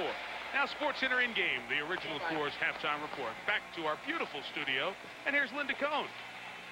Thank you, Mike. Coming up in moments in SportsCenter in-game. Second halftime here in Provo, 31-7, the Mississippi State lead. Look at the yards that the Bulldogs put up and the 10 negative plays that BYU had. Part of the story here in the first half. BYU does get the ball to start the second half, as it has cooled off a bit here in Provo from our mid-90s kickoff temperature. Unseasonably mild time of the year, a little return of summer here in Utah. But after the dominant first half performance, Mississippi State will try to protect the lead and send the defense after Mississippi or BYU's offense again. John Michael Marlin.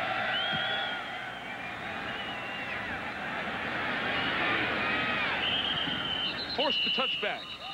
No return possible for Paul Peterson.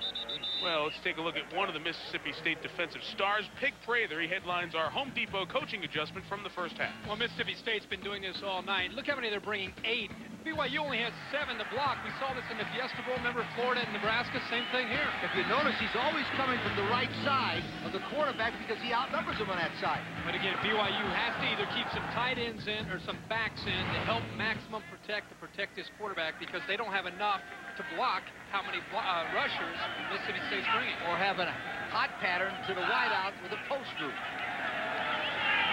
Two coaching adjustments for the offense, led by Charlie Peterson, making his first collegiate start tonight. To margin hooks, a first down across the 30 to the 36. Here's Jerry Punch. Guys, at halftime, Lavelle Edwards talking about his BYU offense. He was concerned about the execution on the offense as far as being able to continue to pass protect. He told his football team essentially the same differential we had in the first half at halftime against a very good Virginia team, and look what happened. We came out, played our game, executed the second half, and ended up winning the football game. We're a second-half football team. We saw it at Florida State, and we saw it at Virginia. We need to see it again here tonight. They have been thus far this year by necessity. They've been in big halftime holes. A lot of people coming. Peterson throws on the run. Nearly intercepted by Fred Smoot. He was sniffing that baby out. As Peterson was rolling right. Quick word from the quarterback coach, Robbie Bosco. This is where Peterson wants to throw the football right now as he's on the run. He has Pittman, but he elects to go to the inside man, and you can see that Fred Smoot was there. That's one that I'm sure Smoot would love to have back. The problem at that time is that Peterson wanted to throw the football, but the pass rush is so much. That's the problem with a situation like this. They just tee it off on him. They got to run some draws and screens to keep him away from the quarterback. Talking to Mike Miguel, the receiver, about helping out Peterson. There's a run on second down with McDonald. And Brian picks up about 5. Junior from Buena Park, California. That's exactly what I was talking about. Even if it only makes 5 yards, what it does is slows down those pass rushers so they don't just take a beat at that quarterback. He has no choice. Kirk, the problem with this situation is this, that Joe Lee Dunn right there is the master at making adjustments from the side. Look, he has not one single pad.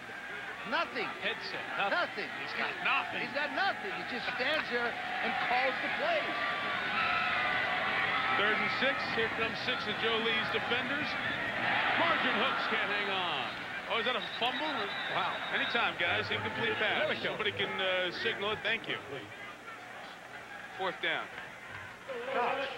Now, Robertson right here. Watch this play. Kendall covers him really good from the inside. It's man for man all over. But the thing I like about him now, see how he looked at the last minute? And they teach him to strip. Strip means that you reach around, you try to make the ball away from the guy. It was a well-thrown ball. Oh, yeah. The ball was in there, but as you mentioned, Robertson brought his hand down to strip it out of there. Larry Huntington back for the Aaron Edmonds punt. 10 Bulldogs on the line. And they're all coming. Flag comes down as well. 41-yard punt. And Huntington's brought down after a couple. Flags thrown at the line of scrimmage. If they get 5 yards for an offside penalty, if it was against Mississippi State, it would be 4th and a half foot. If it's against Mississippi State, or against BYU, I should say, Mississippi State will make them kick again, I would think. And that is the case. Here's Jackie with that stopwatch. He is right out there during warm-ups as Lavelle Edwards looks on. Jackie Sherrill is during warm-ups timing the punters and kickers just to see if he can get a kick blocked. The offense was in an illegal formation on the kick. The upbacks were too close to the line of scrimmage.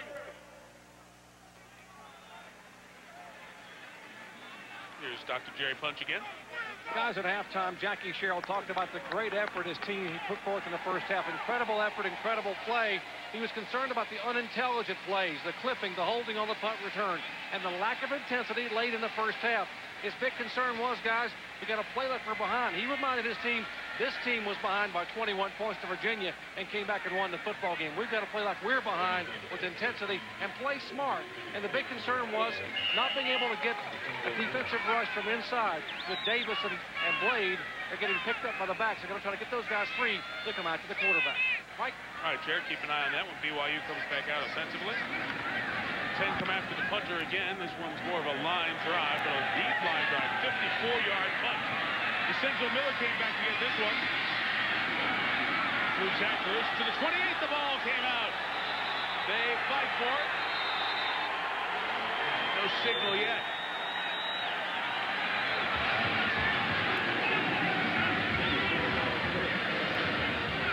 Still no signal. Steele Davis was at the bottom of the pile for Mississippi State. BYU ball. Well, they chose to kick again, and the break went BYU's way.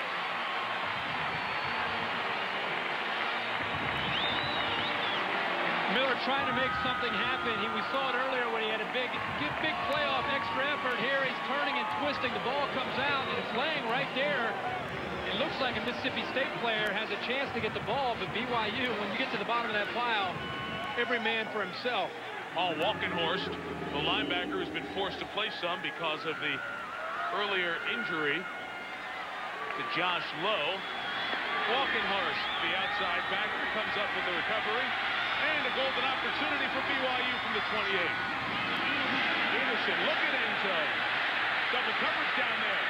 Now comes back to 𝐒𝐭𝐚𝐭, the tight end. And 𝐒𝐭𝐚𝐭, right at the ESPN 1st and 10 line. They're going to mark him just short. One of the things about Peterson is his mobility. Right here, Kirk. Right here. He can run. My gosh, he was wide open. So run. But he just decides to throw the ball, which makes a good play. But the key to this thing will be if they don't panic and try to get them one at a time. Right. Just one at a time. You know, LaVelle's been around a long time to know. Catch him one at a time. Play defense. Second and 1 to run. Ryan McDonald. Touchdown. Tackle away from the touchdown.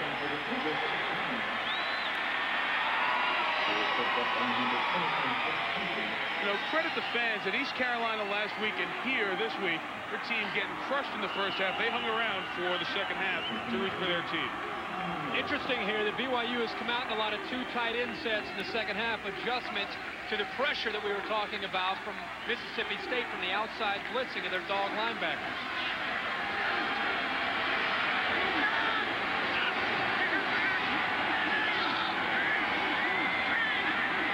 Receivers on the near side. Complete. Jonathan Pittman on the run. They've got the receivers in Pittman and Margin Hooks. Two seniors, but Mississippi State is the cover guys to match with you. BYU would tell you if they had experience at quarterback and experience at receivers, this style of defense that Mississippi State plays into their hands if you can protect the quarterback, because they love to see man because of the crossing routes, and this offense you now see all around the country. This is what people like to use against man coverage. Two tight ends again, Kirk. Just Rigel at the receiver spot. They run McDonald, who gets to the 9, but a marker came down. Mississippi State up in the neutral zone. And now after more and more plays, there's more and more pushing and shoving.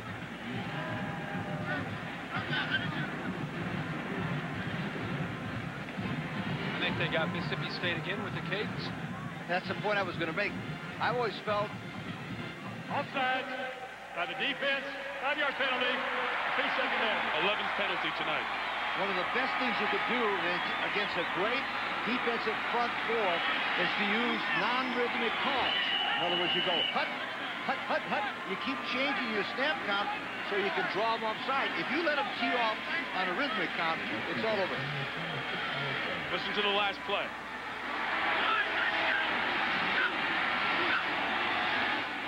That's exactly what I was talking about. You use the snap count as an offensive weapon.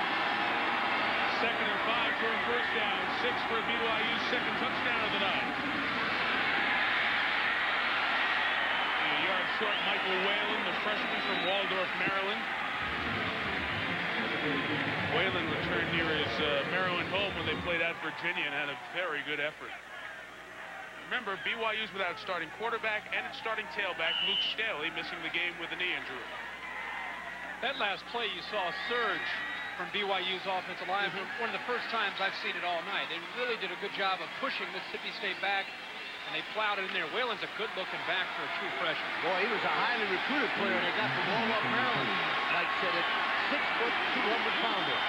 Two tights, 1 for a first down, 2 for a touchdown. Whalen in the end zone.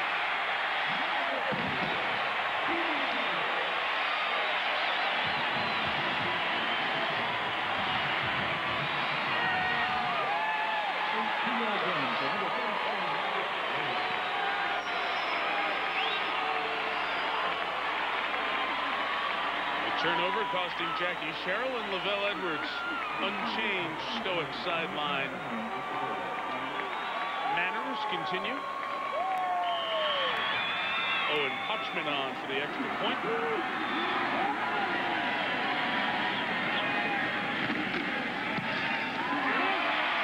The Mississippi State players got right through the middle, but the kick went right through the middle.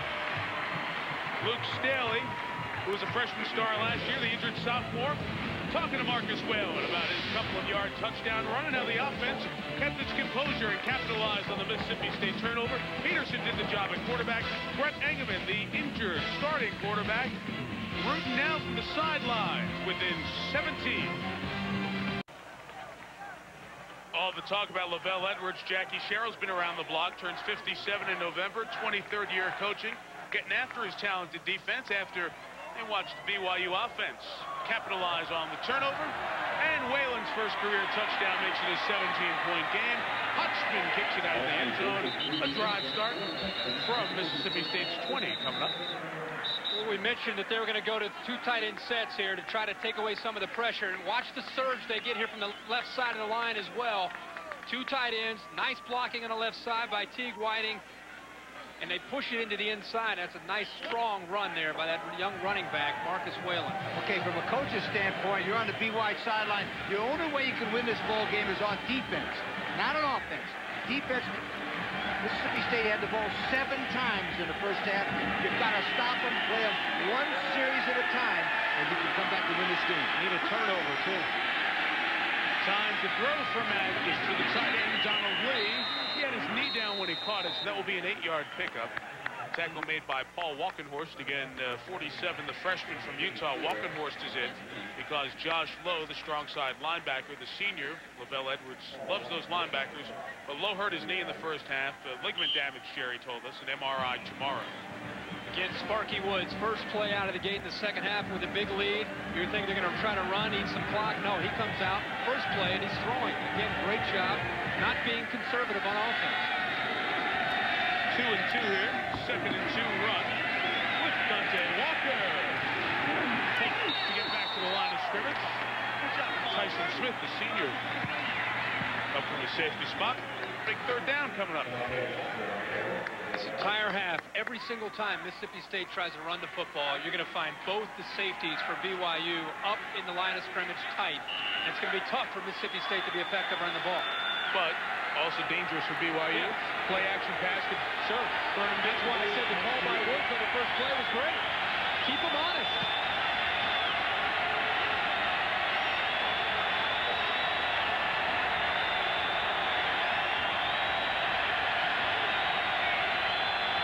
Play clock, now 2.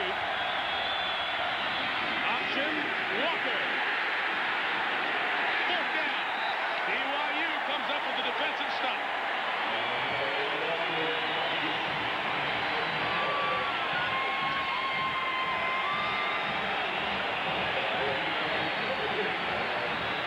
Okay, it's exactly what I said. That's 1 down. You bring them over to the sideline and you say, look, we've won that little game. We're in business now. There's going to be 5 more of those. And if we can stop them at least 4 of those 5, maybe we can catch them. Mississippi State will not be able to run the football in the second half. That time they had 11 guys within 3 yards of the line of scrimmage. Prentice Cole, booming kick. Driving Regale to the 18, got away from 2. Didn't hit the ground and is taken down finally at the 25. Regale went a long way for a 7-yard return. Getting spirited down there. Punt was 54. The return was 7. BYU has scored. They've stopped. Flag is down. Before we go to break, the flag's thrown back to the 37-yard line amongst a bunch of bodies. And let's check it out with Steve Landis, our referee from the Southeastern Conference. During the return, blocking it back by the receiving team. 10-yard penalty from the end of the run. First down. Drive will start from the 15 for Peterson when you come back. 31-14 MSU. The Olympics on everyone's mind. Can't go very far in the state of Utah without seeing the Olympic rings in 17 months. Salt Lake City welcomes the world for the 2002 Winter Games. Michael Whalen, the freshman running back for BYU, watches as the Cougars start out of the gun from the 15. Peterson looks like he's throwing some mustard here. Ben Horton to the 22. It'll be 7. Stop punch. After the last defensive stand or attempted stand, which gave up a touchdown from Mississippi State, senior cornerback Fred Smoot up and down the bench in the player's face, in his defensive lineman's face, saying, guys, we promised the offense that they gave us 21 points, we would win the football game. They gave us 21 points, and now we're letting them down. We cannot let them down. We got to play with intensity. Fred Smoot never at a loss for words, guys, even with his own teammates in their face, trying to get them fired up.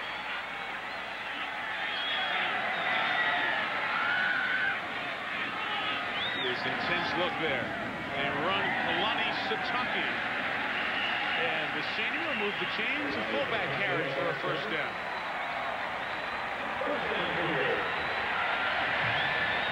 Smoot said a lot of times he gets on his own offense about performing better. Tonight the offense is putting up some points, and he said he doesn't hesitate if the defense is slacking or letting up a little bit. He'll get on the defense. So Doc all over that with Freddie Smoot on the sideline. One thing also, if you notice, the crowd's back at this ball game. It was very quiet in that second quarter. They're back, and that will definitely help BYU in this ball game. First down throw. Quick hitter, Margin Hooks. Got away from him. Tackle and 2 to the 43. First down. That's 17 for Margin. Kirk, you and I talked about it before. The only way to beat the quick pass rush is quick passing game. Right there, he hits Margin Hooks. The quarterback, Peterson, went 1, 2, 3, boom, got it to him. Good strategy, right? They get rid of the football quickly, and also pretty interesting that Mississippi State's soft with their corners, and they're able to get off that quick hitch to the outside. Brett Engelman, the starting quarterback, the first 3 games. A little applause from Margin Hooks, his receiver. Comes out to the top of the screen. They bring 5. Peterson's pass is deflected. Believe Dorset Davis was the hand that got up there. Double 9s on the Mississippi State D-line. Boy, they love this guy, Dorset Davis. He's 6'6", 314-pounder, a junior. They say that this kid right here could definitely go in the first round. Watch him in the top of your picture. He'll get his hands up and right there. 6'6". They love him. They think he's got the ability, Kirk, to be a first-round draft choice in the National Football League. They don't want him to be a first-round draft choice too soon. No. You know, he's got another year of eligibility, and who knows if he'll come back, but he does have the ability to be a first-round pick. 2 of the former defensive linemen from Mississippi State are starting in the defense in the National Football League. Good age. Second and 10 toss to Brian McDonald. Seen many outside run attempts. It's about 4.5 yards there. It'll be 3rd and 6 coming up. Alvis McKinley and John Hilliard went to the NFL. They also had Kevin Sluter on that defensive line last year, so they had some excellent personnel, but have come back bigger and faster and perhaps even better this year. And that's the challenge for Charlie Peterson, quarterback making his first start against one of the nation's toughest defenses. This is the down right here that Charlie Peterson knows about the pressure from Dick Prather. He's been coming from the top. Here he comes again. Picks them all up. McDonald released out of the backfield with Prather. And it's 4th down. That was interesting because Prather showed blitz, and I think he was intending on coming from the outside, but he recognizes, see him recognize the back slipping out, and does a good job of coming out there and getting in the way of McDonald before he can make the catch. McDonald was on what they call a hot route, which means if Prather comes, don't worry about it. We'll get the ball to you. Well, that's a nice play by Prather. You can see that BYU designed that play just because of the success Mississippi has had with Prather coming. But you can't coach what Prather just did. That was a great instinctive move by him. Dicenzo Miller waits for the punt. Touchback. Mississippi State drive starts from the 20 after this timeout. 31-14. Madkin put a whole bunch up in the first half. Defense had 1 score. The offense got the other 24. A lot of noise being made by the BYU fans, looking to encourage the defense. Cougars in a 17-point hole. First down run for Dicenzo Miller. Ran through a couple more tackles and got out to the 29. Chris Hope, senior out of Santa Ana, California, pulled down Dicenzo. Dicenzo Miller did a nice job here of reading the whole watch. Remember old running to daylight by Vince Lombardi? That was a perfect example. Everybody was stuffed up to the right. He found the open spot to the left. That was not the defense's fault as much as it was a great run by Dicenzo Miller. They do a good job, Mississippi State, of blocking downfield from their wide receivers. Craig Stump, their wide receiver coach, obviously stresses that because if you can get through the initial surge, you have a chance to break one because the receiver's blocking. Second and 2. The fullback, Kenny Williamson, lost the ball, but BYU was offside. So even though it's a fumble and a recovery by Darris Wilson, in all likelihood, it's for naught with the offside. You see Lavelle Edwards' expression changed. Or maybe not. That was a perfect example of Madkin using the snap count as a weapon. A discussion here about the flag. There is no penalty. Well. There was no man in the neutral zone at the snap. There was a fumble which Mississippi State recovered. The next snap will be third down. Mississippi State recovered the fumble? Did I miss the fumble recovery? Can we run that? No, Justin Jenkins, number 8, recovers it. That's questionable there. Yeah, but watch number 8 come up. There's no number 7. What? Are you kidding me? It's Darris Wilson. Wait a minute. That ball's all the way out. Wilson picks it up and starts running. Did he fumble it? No, he's down.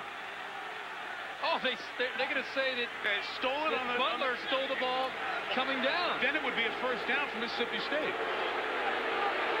Right? Because possession changed. Right. Oh, yeah. Yes. Yeah. If, in fact, that's what they thought they saw. I'll tell you one thing. Justin Jenkins, number 8, ends up with the ball at the end of the play. Now, for Mississippi State, it's number 18, Brandon Butler. 18, excuse me. 8 is Jenkins from Mississippi State. You just didn't see the 1 when he rolled over. Oh, okay. After the discussion, the decision. Correction. The fumble was recovered by Brigham Young. Look at Jackie Sherrill. Jackie Sherrill's out screaming at the officials. You can't believe it. And those are his officials from the Southeastern Conference.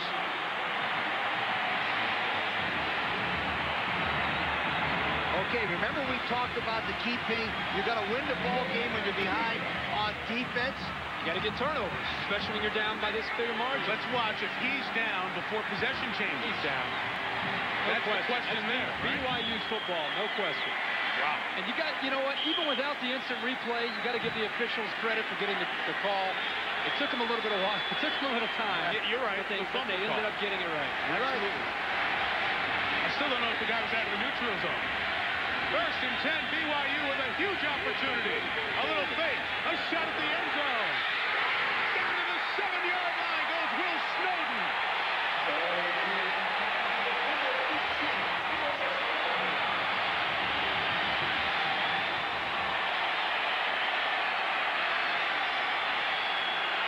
Keep your eye on Will Snowden sneak out of the backfield. You know what this play looks like, Kirk? It's the play they opened the game with. Only the opposite way. Remember the guy was wide open? Yep. Same play. Hey, Snowden made a great catch there. Great catch. Look at their Nice concentration Look at that. here. Nice play. But that was a good call because that play worked, but they didn't complete it in the first play of the game. Back to the 2 tight end look here. McDonald. Roll to the 4.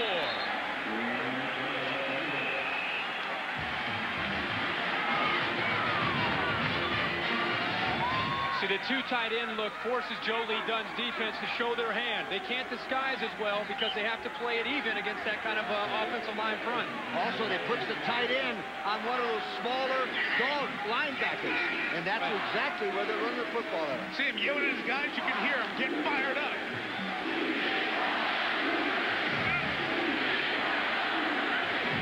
Engelman telling his fans to quiet down. He's gone. He's going all the way. Josh Morgan, and there is no blue shirt. He's gone. Inside.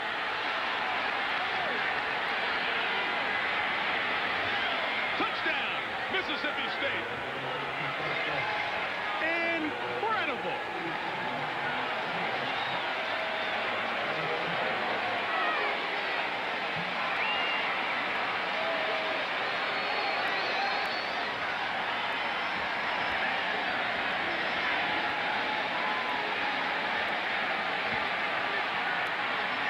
Josh Morgan, the sophomore from Vicksburg, Mississippi.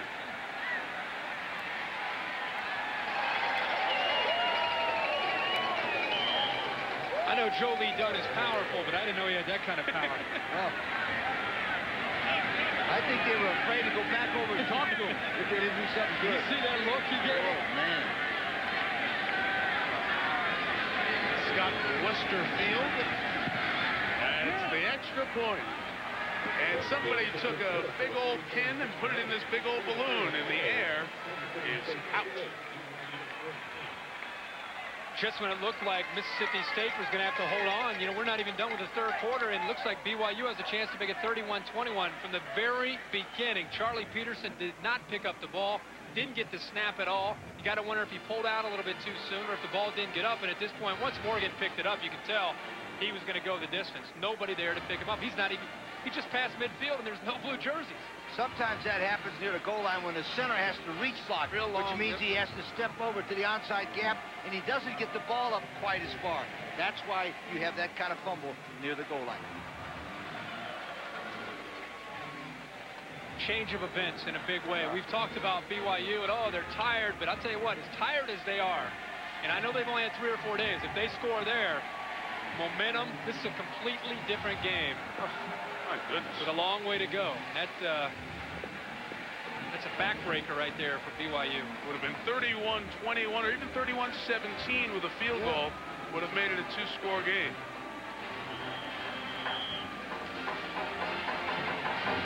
That's one of those that you get real tired again after a play like that. And then you go back out and start a long drive.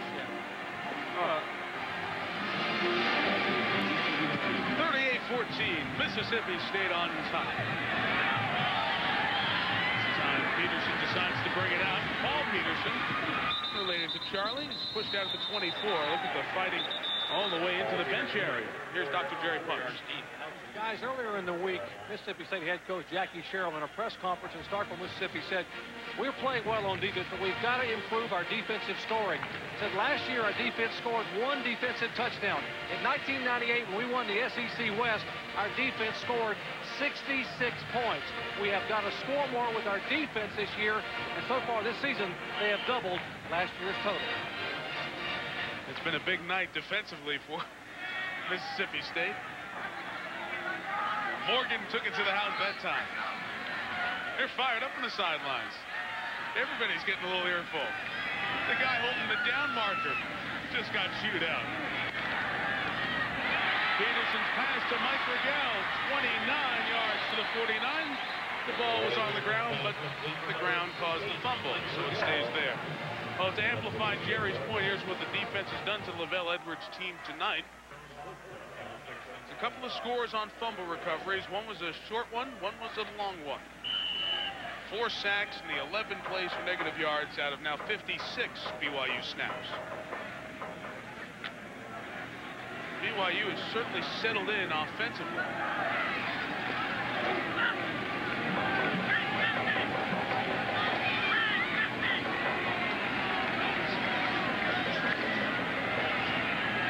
Through the hands of Margin Hooks. Eugene Clinton on one side of him. And Jason Clark, the backup linebacker, on the other side of him. It's like the Mississippi State of old, the way they're rotating bodies in and out at this point. Now, last year they used to rotate the entire front 7 based on the series, and now they've been doing it just one at a time. But at this point in the game, trying to keep their bodies fresh, they're rotating a lot of people in. Lee talked about it before. No notes, no headset. No socks. Joe Lee Dunn's all... You and no socks. No socks. Everybody he talks about doesn't wear socks. Mr. Dowdy from Dowdy-Ficklen Stadium at East Carolina, also sockless. Ryan McDonald to the 45. How's he doing anyway? 3rd and 3 coming up. He recovered from last week. No comment. He's taking his money back from East Carolina. They're taking the name off the stadium after that performance. Got on the jet and got out of town. All right, look. East Carolina's going to try to bounce back. They play Tulane coming up down in Greenville, North Carolina on Saturday. We're going to be in North Carolina next week for North Carolina State and Georgia Tech out of the ACC on Thursday Night Football. Timeout here by BYU. Their first taken in the second half. Inside of 2.5 third quarter. Mississippi State 2 defensive scores. A 24-point lead. Wayne Madkin's great first half, and the defense a second touchdown on a fumble recovery here in the second half. The reason Mississippi State leads by 24. It's 3rd and 4. And against the pressure of Peterson. Short for his tight end, Doug Jolly.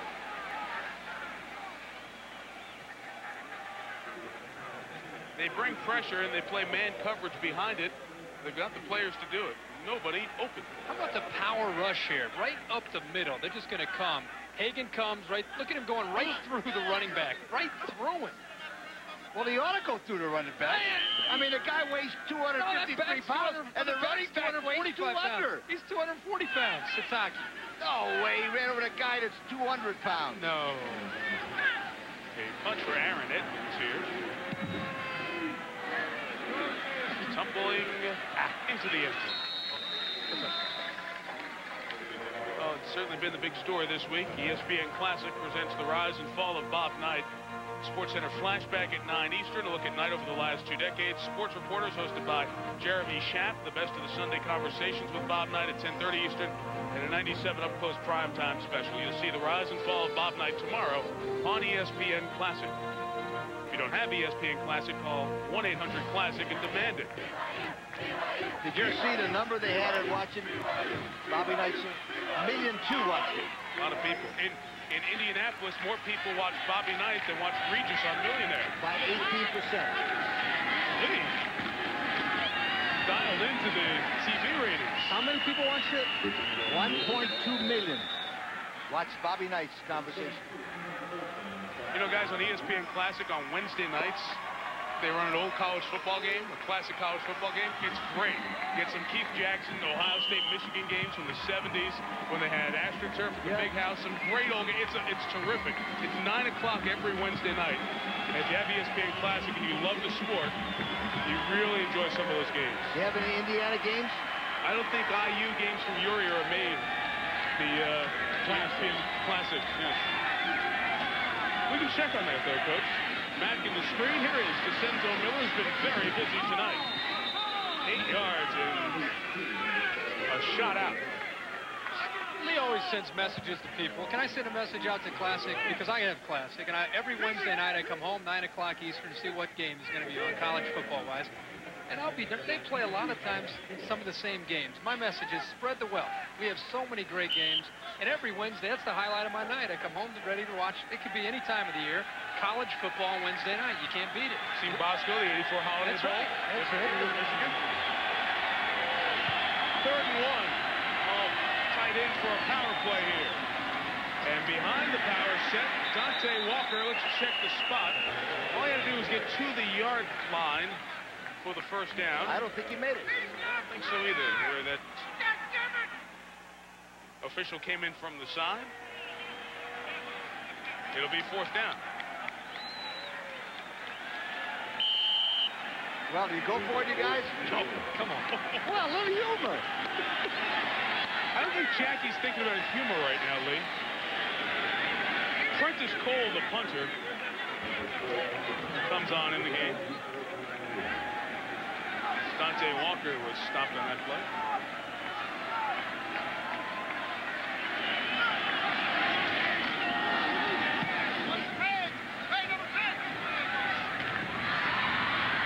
Return by Rigel. Not many blockers over on this side. He's doing that on his own. And a late flag comes in. Got a couple legal blocks there, it looks like. You know, you saw Jackie Sherrill chewing old Madkin out like crazy. Let me tell you what. It was Dante Walker who's getting.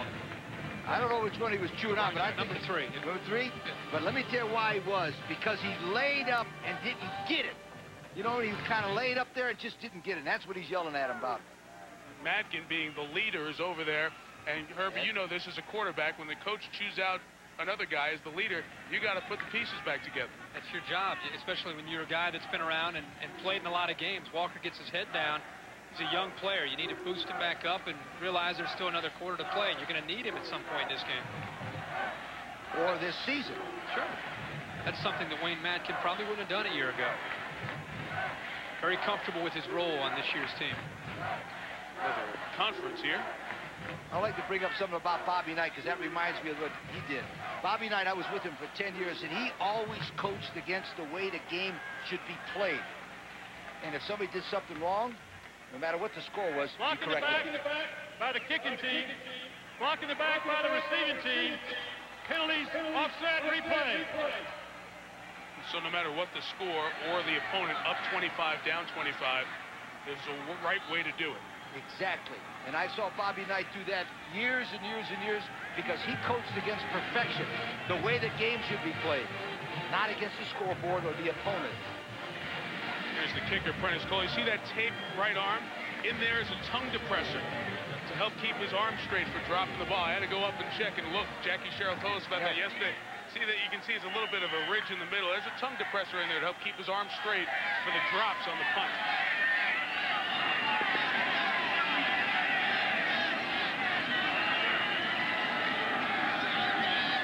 Cole kicks again. Well, a lot higher, a lot deeper. It's 55 yards of kick. Gale up the middle of the field is spilled at the 25. Tackle made by Julius Griffin. Well, we had Lee Mail in the first half. It's time for QB Mail in the second half for Mr. Herbstreit. So let's see the online question for you, Herbie. Who will be the coach at BYU next season? They gave you an easy one. Yeah, really. They gave me a tough one. It sounds like a lot of talk about Gary Crowton, offensive coordinator for the Chicago Bears. He has some ties here to BYU, and with the success that the Bears have had in the NFL last year, if he doesn't get a job in the NFL, then I think there's a pretty good chance he'll be a leading candidate. See where that question's from? Illinois. That's right. So maybe Joseph is a Bear fan and wants to know who will replace Lavelle Edwards, who turns 70 next month. I want to second what my friend said. I think he will be the coach because of the fact of connection with BYU. Plus the fact is he has a connection here by being a Mormon.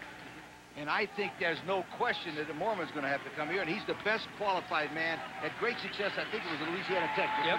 He was an offensive passing coach. Perfect man for this job. Crowton also grew up in Lavelle Edwards' hometown of Orem, Utah, and is friends with the athletic director, Val Hale. Here's Jerry Punch. Guys, you talk about Gary Crowton, you talk about his demeanor. He fits perfectly here with the way he coaches the players, the way he's more of a player for players coach. As you mentioned, an incredible offensive mind.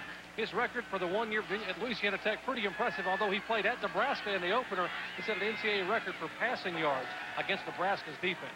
Troy Edwards on that team. Pass deflected.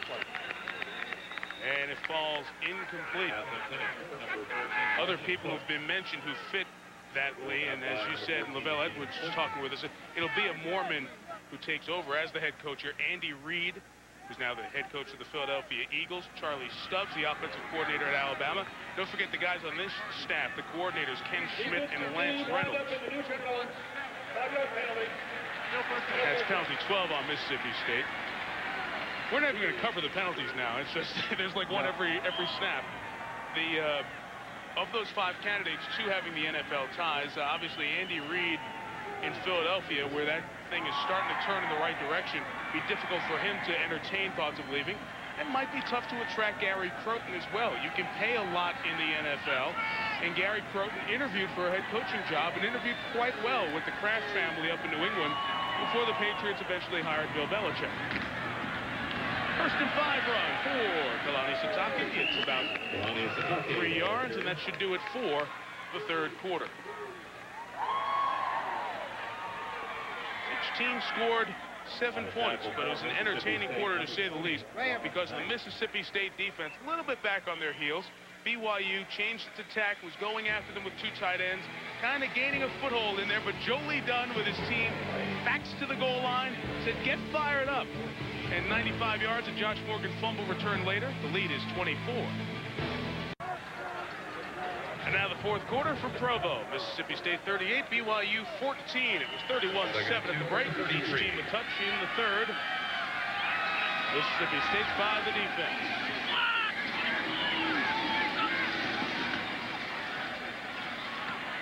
Marcus Whalen, the freshman, wrapped up, but after he picked up the first down to the 37.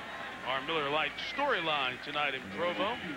BYU has gained some yards back, but that 226 has come in 61 plays. You earn every inch against Mississippi State's defense. Wayne Madkin's running doing the story. He has run for over 100 yards in this game. And Charlie Peterson, the second-string quarterback, playing because of Brett Engelman's injury, has completed just under half of his passes. Done the best he can against this Mississippi State relentless pressure. Here comes 7, including Pete Prather. Got there a step late, but the pass is still incomplete. Looks like it was going to be picked off by Eugene Clinton. Herbie, you're drawing him. You're a quarterback who sees a quarterback who's ready to get hit. I saw him coming. He was playing with Peterson, the quarterback. Watch him here. He's he's playing cat and mouse with him, trying to make him audible. Here he's going to show blitz, and at the last second, he's going to come and just misses him by a step. But prior to that, he was going back and forth to the receiver, to the quarterback, to the receiver, to the quarterback during the cadence, messing with the mind of the quarterback. The quarterback has to have a hot read. He's got to throw a quick post right over his head. Not the other side. Basic Prather dancing around again. He's coming. This time he's got to cover the tight end or the back, I should say. And it's Kalani Sitake. Prather ended up pulling down. Boy, you've got to be some kind of athlete to play that position. You know what? They give him so much freedom. It's such a field. A lot of times they'll turn him loose and let him put the pressure on. And other times they'll turn him loose and then they'll allow him to feel the back. If the back comes to him, follow the back out. And in that case, he did. And he held him short of the first down. That's the dog position in this Mississippi State defense. So Pig is a dog for the Bulldogs.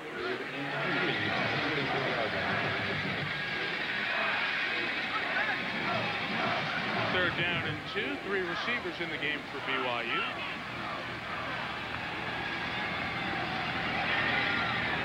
First down toss to margin hooks.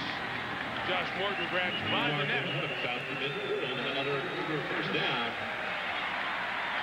Now that's a perfect example we're talking about. If you had a hot pattern, if the Pig is coming from that side, you throw the ball right where he vacated on a quick play. Don't throw the ball the opposite way. That was a tremendous call. See him? He gets the ball out before, even if the Pig was coming, he could get it back. That time, just taking advantage of a soft corner there and throwing it underneath it. You know, Mississippi State defense is all about emotion and passion. This second half is haven't quite played with that same emotion we saw in the first half. Run for Marcus Whalen. The 36. Smoot made the tackle. The 14-yard chain movement. First down, BYU. You know, they have played great football defensively tonight, Mississippi State, but you know how Joe Lee Dunn is. He wants it for 4 quarters. They get out to a big lead, it's only natural. Here comes Pig again. This time they have a back and a center to push him out, to open up that hole, to take advantage of him coming upfield. But I guarantee you, when they study film, Joe Lee Dunn is going to get on them about effort in the second half. A lot of snaps. This is BYU's 67th offensive play of the night.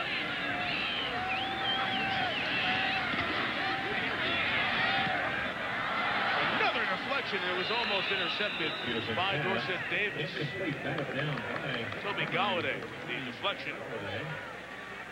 That's the thing that's amazing. These are over 300-pound guys that are not only deflecting balls, but they're diving for them. You know, these guys are athletes.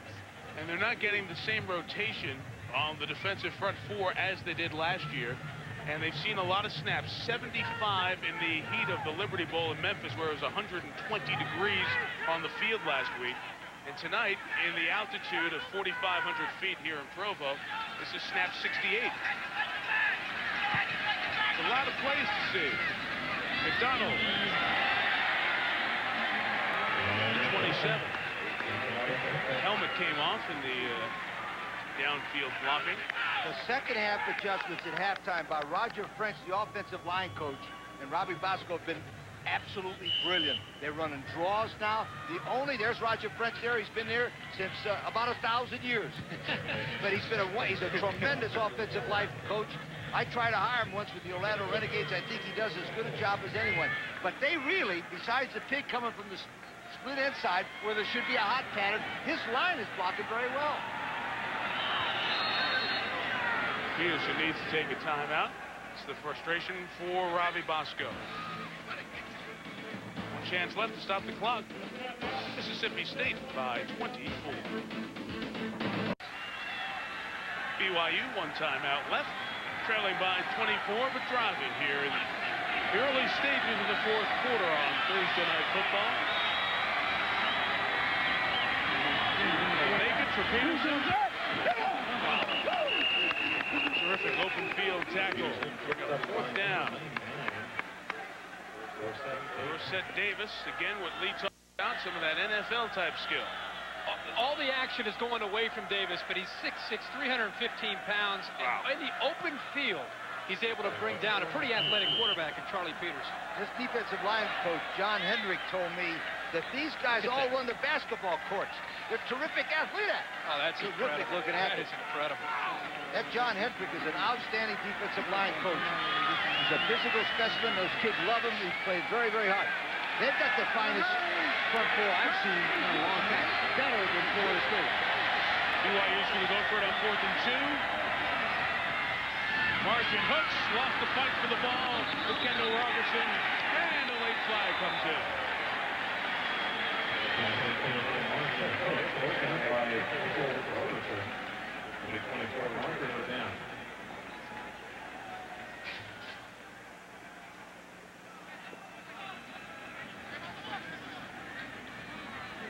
Against Mississippi State, it would be flag number 13, and it will be.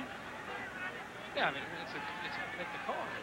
It's either interference or it's not, right? But Mike, there was another flag thrown late in the middle of the field. Oh, I see that now. You see that one there? Yeah. I'm interested to hear what this one's about.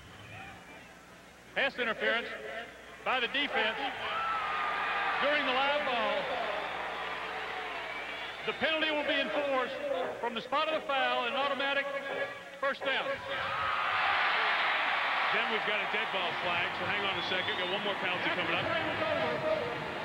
There was unsportsmanlike conduct by the defense. Yeah. Okay. That penalty will be enforced half the distance.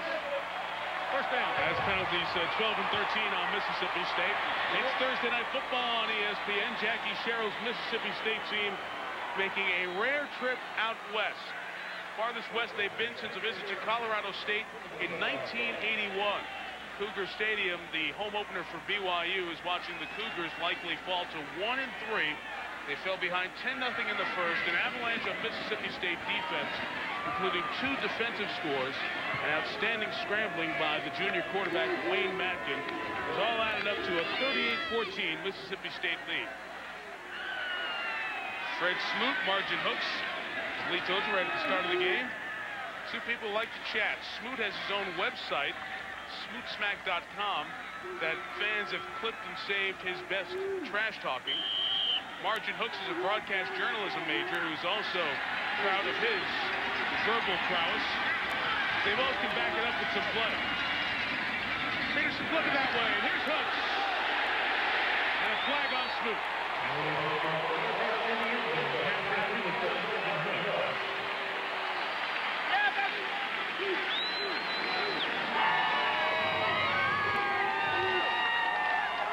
Peterson's going to throw this into the corner. It's just a simple fade route. He gave him a quick move to the inside, holding him. That was probably pass interference there before he tripped him up there at the last second. By the defense, in the end zone. And of course, by rule, the ball is placed on the 2-yard line. In that case, Hooks has the upper hand. Talking a little trash. Interesting point here has to be made. Mississippi State's offense has not scored in the second half. I know. But if BYU would have scored on the 1-yard line, okay. And coming back to this one, I'm telling you. But the point is, the Mississippi State offense has not scored a point in the second half. That's the penalty 15 on the Bulldogs. Toss. Whalen. Prather. Tackle. Marcus Whalen on the carry. Do we have an idea how many tackles Craig Prather has made? 7. He seems to be all over the place. Here he's going to be at the bottom of the screen, number 29. Once again, they're going to turn him loose on a goal line situation. Watch him run the ball down. Whalen cuts to the inside. Morgan does a good job as a free safety coming up. And once again, Big Prather's there to make the play. There's one guy, anyway, that hasn't let up one bit for 4 quarters. This is the 71st offensive play for BYU. Whalen, Prather, yard. Ryan McDonald on the carry. I'm sorry, it's McDonald. Beg your pardon. And there's the line of scrimmage by number 29, Dick Prather. Brings up 3rd and goal from the 3. The only way that you can attack a guy like Dick Prather is you got to put a body on him. You cannot let him play what they call air. See, air means that there's nobody in front of him. You got to put somebody, a man in motion, anything, just put somebody in his face. And they did it one time with they chipped him with a guard and cut underneath him, and they had a lot of success with it. You got to run under him when he's getting upfield that quickly. Joe Lee. We're in socks tonight, Lee. McDonald. Touchdown. They say he broke the play. Ryan McDonald. Penalty marker. Just got picked up. No flag. Beg your pardon. It's just become a reaction tonight. I see officials standing next to each other and ready to say markers down. Penalty.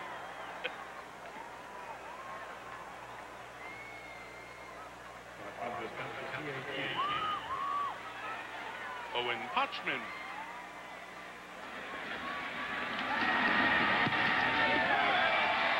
Mississippi State defense is totally tired.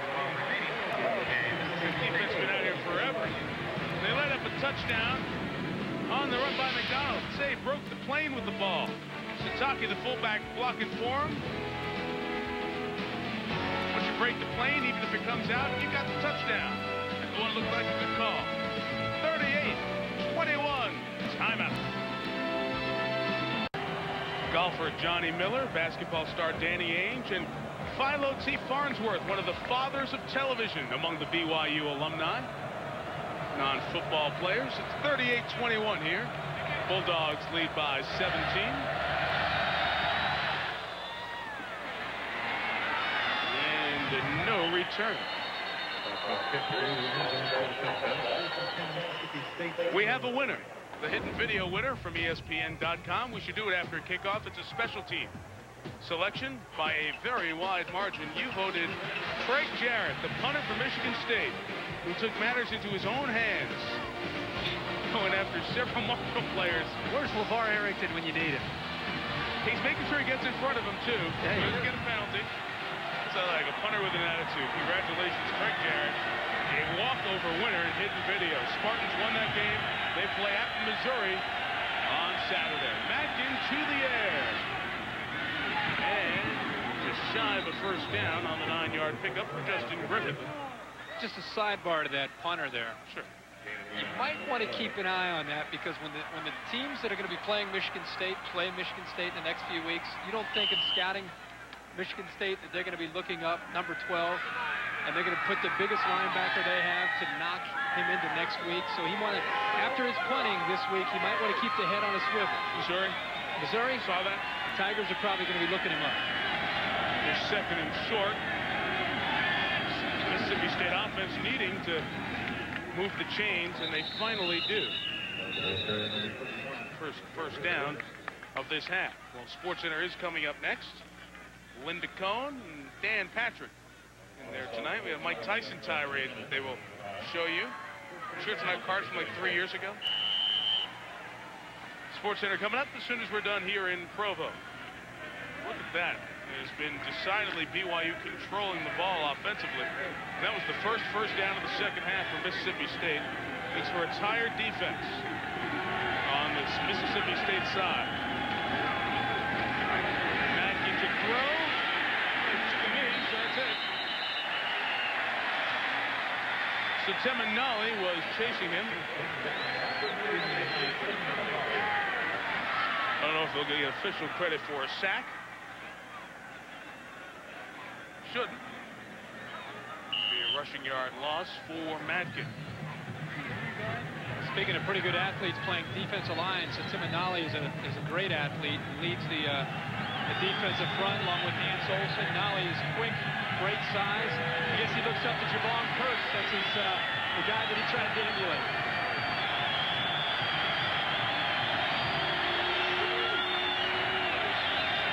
Screen! They snuffed it out. Isaac Kelly, the linebacker, brought down Justin Griffith. One of the things that, Lee, you always talk to us about, and I think you're right as a player, I totally agree with you. When a team gets out to a big lead, it's very easy for that team with the lead to kind of put their guard down a little bit. And with that much football left to be played, you go back to that goal line play where Josh Morgan took it 99 yards. Emotionally, this has been a completely different team by Mississippi State in the second half.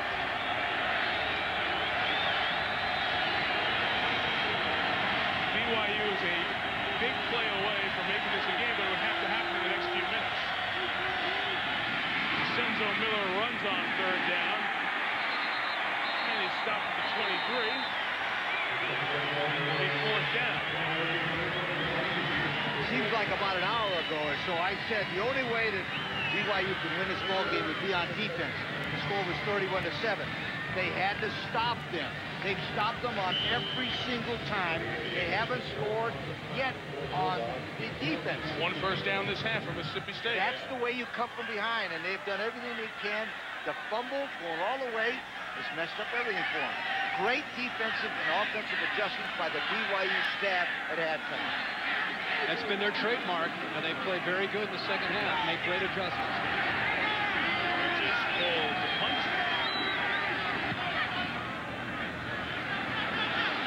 Miguel says, get out of the way. That'll be a 50-yard punt down to the 26, and Charlie Peterson in the BYU offense will try to get it going in the air. Down 17, only one timeout, and the clock. There's very little sand left on it. Yeah, we'll see if Troy Aikman has made some progress towards that Monday night game against Washington, the Tyson tirade, and the baseball story. Linda and Dan, SportsCenter after the game, followed by Baseball Tonight here on ESPN. 27 times wasted. Got to get going quick. Incomplete. Intended for Mike Burgell by Charlie Peterson. Gentlemen, Charlie Peterson, first college start. All this pressure. Not bad. Not bad at all, considering the defense that he's going up against, the pressure that he's had to deal with. I think he's done a very good job.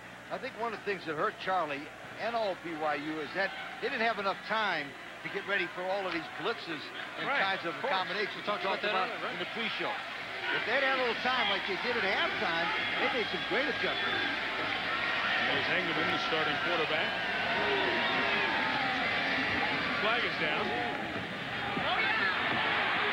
Margin Hooks is pushed across the 40. Anybody who I see tomorrow, I'm going to apologize in advance, because if I don't say hello and I say flag is down, just understand we're being conditioned here. This is the 20th penalty of the night.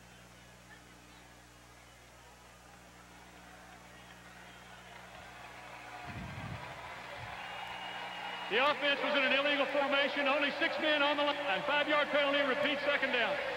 It's not the official's fault. I mean, there's violations happening. From Lavelle Edwards' standpoint, as a coach has been in that position, he's looking at the rest of his schedule. UNLV, Syracuse, Utah State, all the way down the line. He is not going to play a football team that is as good as Mississippi State the rest of the year.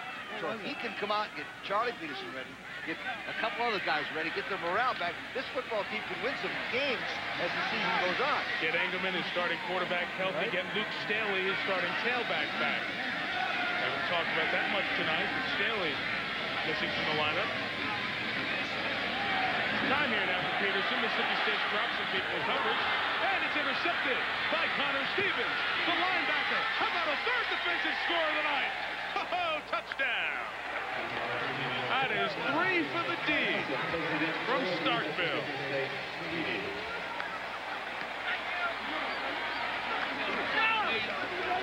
And warn all the people handling traffic flow. There are a lot of cars coming your way.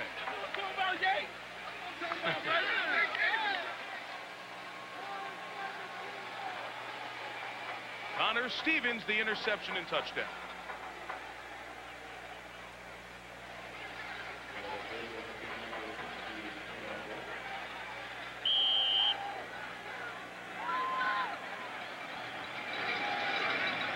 A little fake, swinging gate. Miller is stopped just short.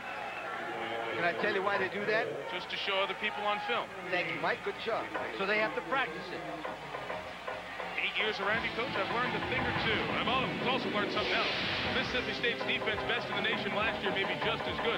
They're only rushing a couple of guys here. That's what my point was. I was going to try to make it because of the fact he's been used to throwing the ball against all kinds of pressure. But what happens? They go 2, drop 9, whoop, touchdown, Mississippi State. It's been a story tonight. Mississippi State's defense has dominated. Lee mentioned going into the break the way they were only rushing. In this case, it's only 3 guys coming up the middle, which has been completely opposite of everything they've done tonight. Watch Connor Stevens drop in zone. No pressure at all on Peterson, but he doesn't see Stevens. And at this point, this is what they do in practice. They love this. They're they feed on this kind of thing. When they get a turnover, it's a race to the end zone. Stevens picks up some blocks, and they're having some fun tonight defensively. 36 yards. The Mississippi State defense has scored as many touchdowns as the BYU offense tonight. 3 apiece. Paul Peterson a knee. Jerry punched the sidelines. Guys, Joe Lee Dunn's had an incredible effort over the years as a defensive coordinator, and he certainly has done the job wherever he's been. In 1987, he was at South Carolina. They were ranked top 5 in the nation in total defense. 93 Ole Miss, number 1 in the nation in total defense. 95 Arkansas, led the SEC in total defense. And 99 at Mississippi State, number 1 in the nation in total defense. I would say he gets the job done with no socks wherever he goes. And he started as a high school coach in Columbus, Georgia in 1964, then went to Tennessee, Chattanooga, New Mexico, and then worked his way up. Great defensive coordinator. When Lavelle Edwards was first coach at BYU and Joe Lee Dunn was at New Mexico, they faced each other back in the early 70s. Archie Hooks with the catch to the 27-yard line. His schemes are very interesting, and you don't see them very often in college football, but I think it's the way he gets his kids to buy into the schemes and then play with such effort. That's what makes his defense so good. I'd like to mention the rest of his staff, Mike, when you get a chance. Joe Lee Dunn's a great coach, but he's got some guys that help. John Hetrick, very good defensive line coach. Jim Tompkins works with the linebackers, and Melvin Smith with the defensive backs. I tell you what, and I'm saying this again, they're as good as Florida State University on the defensive side of the ball. I don't think you're shocking the wall there. I mean, this defense is legit. Hang on a minute. That's a bit of a shock because of the national profile of Florida State and the national profile of Mississippi State. That's what makes it surprising. Well, to me, I think for all of us, we watch a lot of college football. I don't think it's shocking to say that this team can run and play relentlessly, just like a Florida State defense. The thing that's different is they don't have the depth. Florida State, I bet you, if we looked at their 22, their first string and second string players, that's where Florida State is a different team at a different level. You know what else? Florida State gets to those big leads, and they can turn their guys loose. Mississippi State, not tonight aside, usually doesn't score this many points. So oftentimes they can't turn the guys loose up 17, up 21. Catch made down in the middle, and Ben Horton, who's been banged up this year with a hand injury, able to hang on just shy of midfield. The first down for BYU.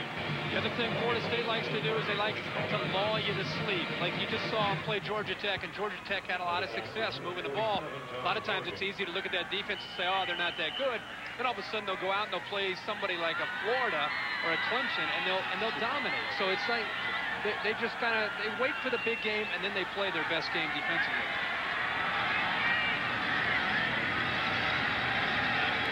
Shy midfield. Accomplishing the coverage on Jonathan Pittman, who has been quiet tonight. Well, next Thursday night, we have conference games the rest of the way, guys. On Thursday Night Football, we go to Raleigh to see NC State take on Georgia Tech. It starts with college football tonight, presented by Gateway at 7:30 Eastern. Both teams playing on Saturday. Georgia Tech 1-1 now plays Navy. NC State 2-0. They take on SMU, and Phillip Rivers has done quite a job. Just under 800 yards passing and 8 touchdowns in the come-from-behind win over Indiana on ESPN. A true freshman. His quarterback coach was Norm Chow, who was here for 1,000 years. Longtime offensive coordinator at BYU. Now on Chuck Amato's staff at NC State. Peterson's pass complete. Brian McDonald across midfield.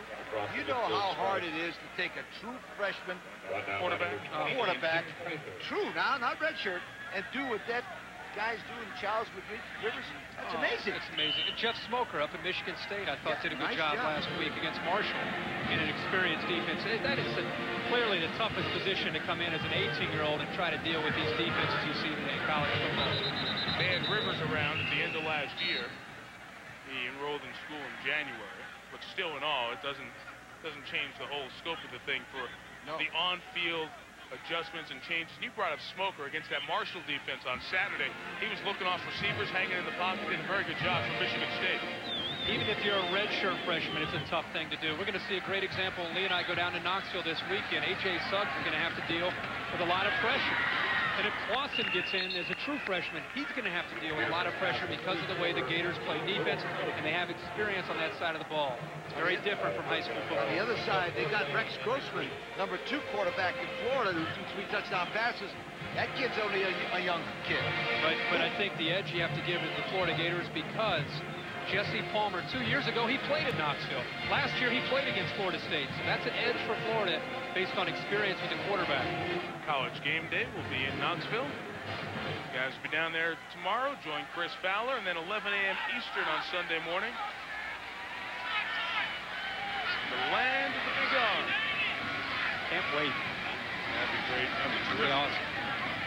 How about another flag? There you go. One just came in. Number 15 on the night. On Mississippi State. They'll be on Pig Crater. It's the 81st offensive play for BYU tonight. Well, they are just seeing some snaps in this defense. Pass interference by the defense. Spot foul. First down at the spot of the foul. Another one of the big games on Saturday will be on ABC at 3:30 Eastern. Many of you around the country will see Michigan head out to the Rose Bowl and play UCLA. We have a disagreement here. My friend likes UCLA. I like Michigan. You're giving the stuff away already. Don't give away the A material. There's nobody watching. Even my mother's not watching. Millions of people right there Forget watching. about it. His twins are sitting watching every second Listen, here. if anybody out there in Tennessee's watching, Kurt, Chris, and I, we all love Tennessee. I always have. I've never had a problem with Tennessee. Yeah. What do you think about? Make sure we say it again. What do you think about Michigan UCLA 3:30 Eastern on ABC? Me personally, I think it's going to be John Navarre has been outstanding his first 2 games at home, and you can't take that away. But this is going to be a test similar to what last week Ken Dorsey had to deal with going on the road for the first time, and now John Navarre in the Rose Bowl. UCLA is a talented team. I don't know if many people respect them at this point, but Deshaun Foster and Brian Polly-Dixon, I think UCLA is going to pull off an upset. You do. Not so fast Thursday night style. Where's Without my the pencil. Without my pencil. Got it? I think Anthony Thomas wins the game for Michigan running the football. Well, they're going to have to throw because I guarantee you Bob Toledo's going to crowd that line and make Navarre beat him throwing the football. They're not going to beat him just running with Thomas. Here it is, 2nd and 10 and a screen for the freshman Marcus Whalen. Spun off a Morgan hit, and Pig Prather finally pulled him down at the 27.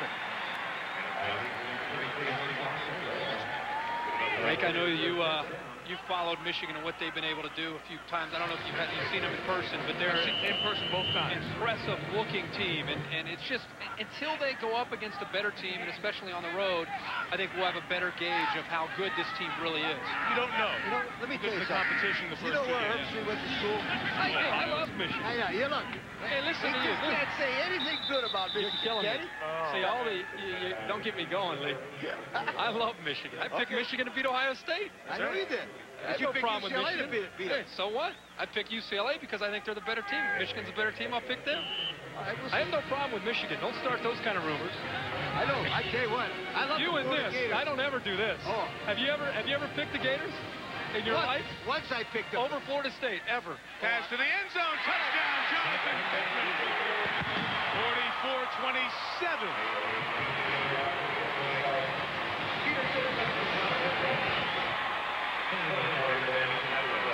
Flag is down in the end zone. It's all right. It's part of the play. Give me a celebration rule. Come on. You can bring it home. Hats off to Charlie Peterson. He is just taking an all-time pounding tonight and hung in there. Somebody clapped in the end zone. Touchdown count. Unsportsmanlike. After the play was over, there was unsportsmanlike conduct by the offense. That's 15 yards, enforcement on the extra point. New rule this year, you're not allowed to clap if you score. Just go straight to the sideline. That's not true. Straight to the sideline. It's a fine line. It's a very, you got to defend the officials. It's all business. Not in this case. It's serious football. It's very serious. You've got to defend the officials, though, because they are put in such a tough spot when guys started taking off their helmets. If a guy is going to take off his helmet and get in the camera, flag. Okay. But if he just is going to celebrate with his buddies and get excited, it's not a penalty. I think that's the stupidest rule between that and what do they call the rule? With it, the 2-yard halo. The halo. The halo and the celebration rule are the two rules they need to just throw away. Now, if it's going to be an individual taking off his helmet, begging the crowd for attention, then you flag it. But if Peterson's going to throw a touchdown, by the way, he's ended up with a pretty good night tonight. I know he's not going to be happy with the results, but he's ended up with a pretty good night. Hopefully help him with confidence down the road, but here he just looks downfield, getting more comfortable in the pocket, finds Pittman in the end zone, touchdown, Cougars. Well, he's coached a bunch of them, All-Americans, freshmen, guys in a tough spot, and LaVell Edwards, who turns 70 next year, his final season as head coach. He's made BYU QBU, and he just pats Charlie Peterson on the shoulder pads for a heck of a job tonight under this intense heat of the Bulldogs defense. 84 snaps, knocked down probably most of the 50 passes. Onside kick try. The big bounce. It was touched before 10 yards, then went out of bounds.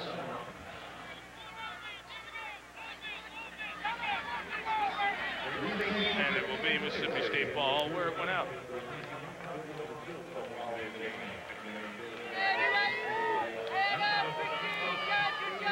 Lee, your name's underlined. Why don't you sing happy birthday to Jake? Happy birthday to you. Happy birthday to you. Happy birthday, dear Jake. Happy birthday to you, which happens to be one of Kirk's son's name, too. Ty Jake. And Timmy Corrigan.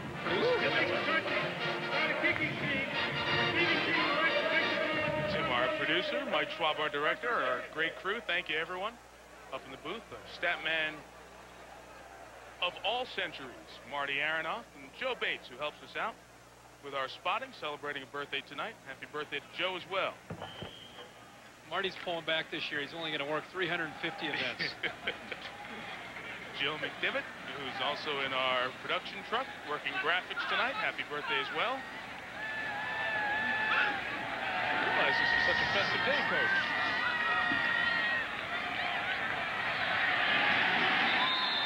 Dante Walker is pulled down. You know, real quickly, there was a lot of email, Lee mail and QB mail for both of you about the patches on the Mississippi State uniforms.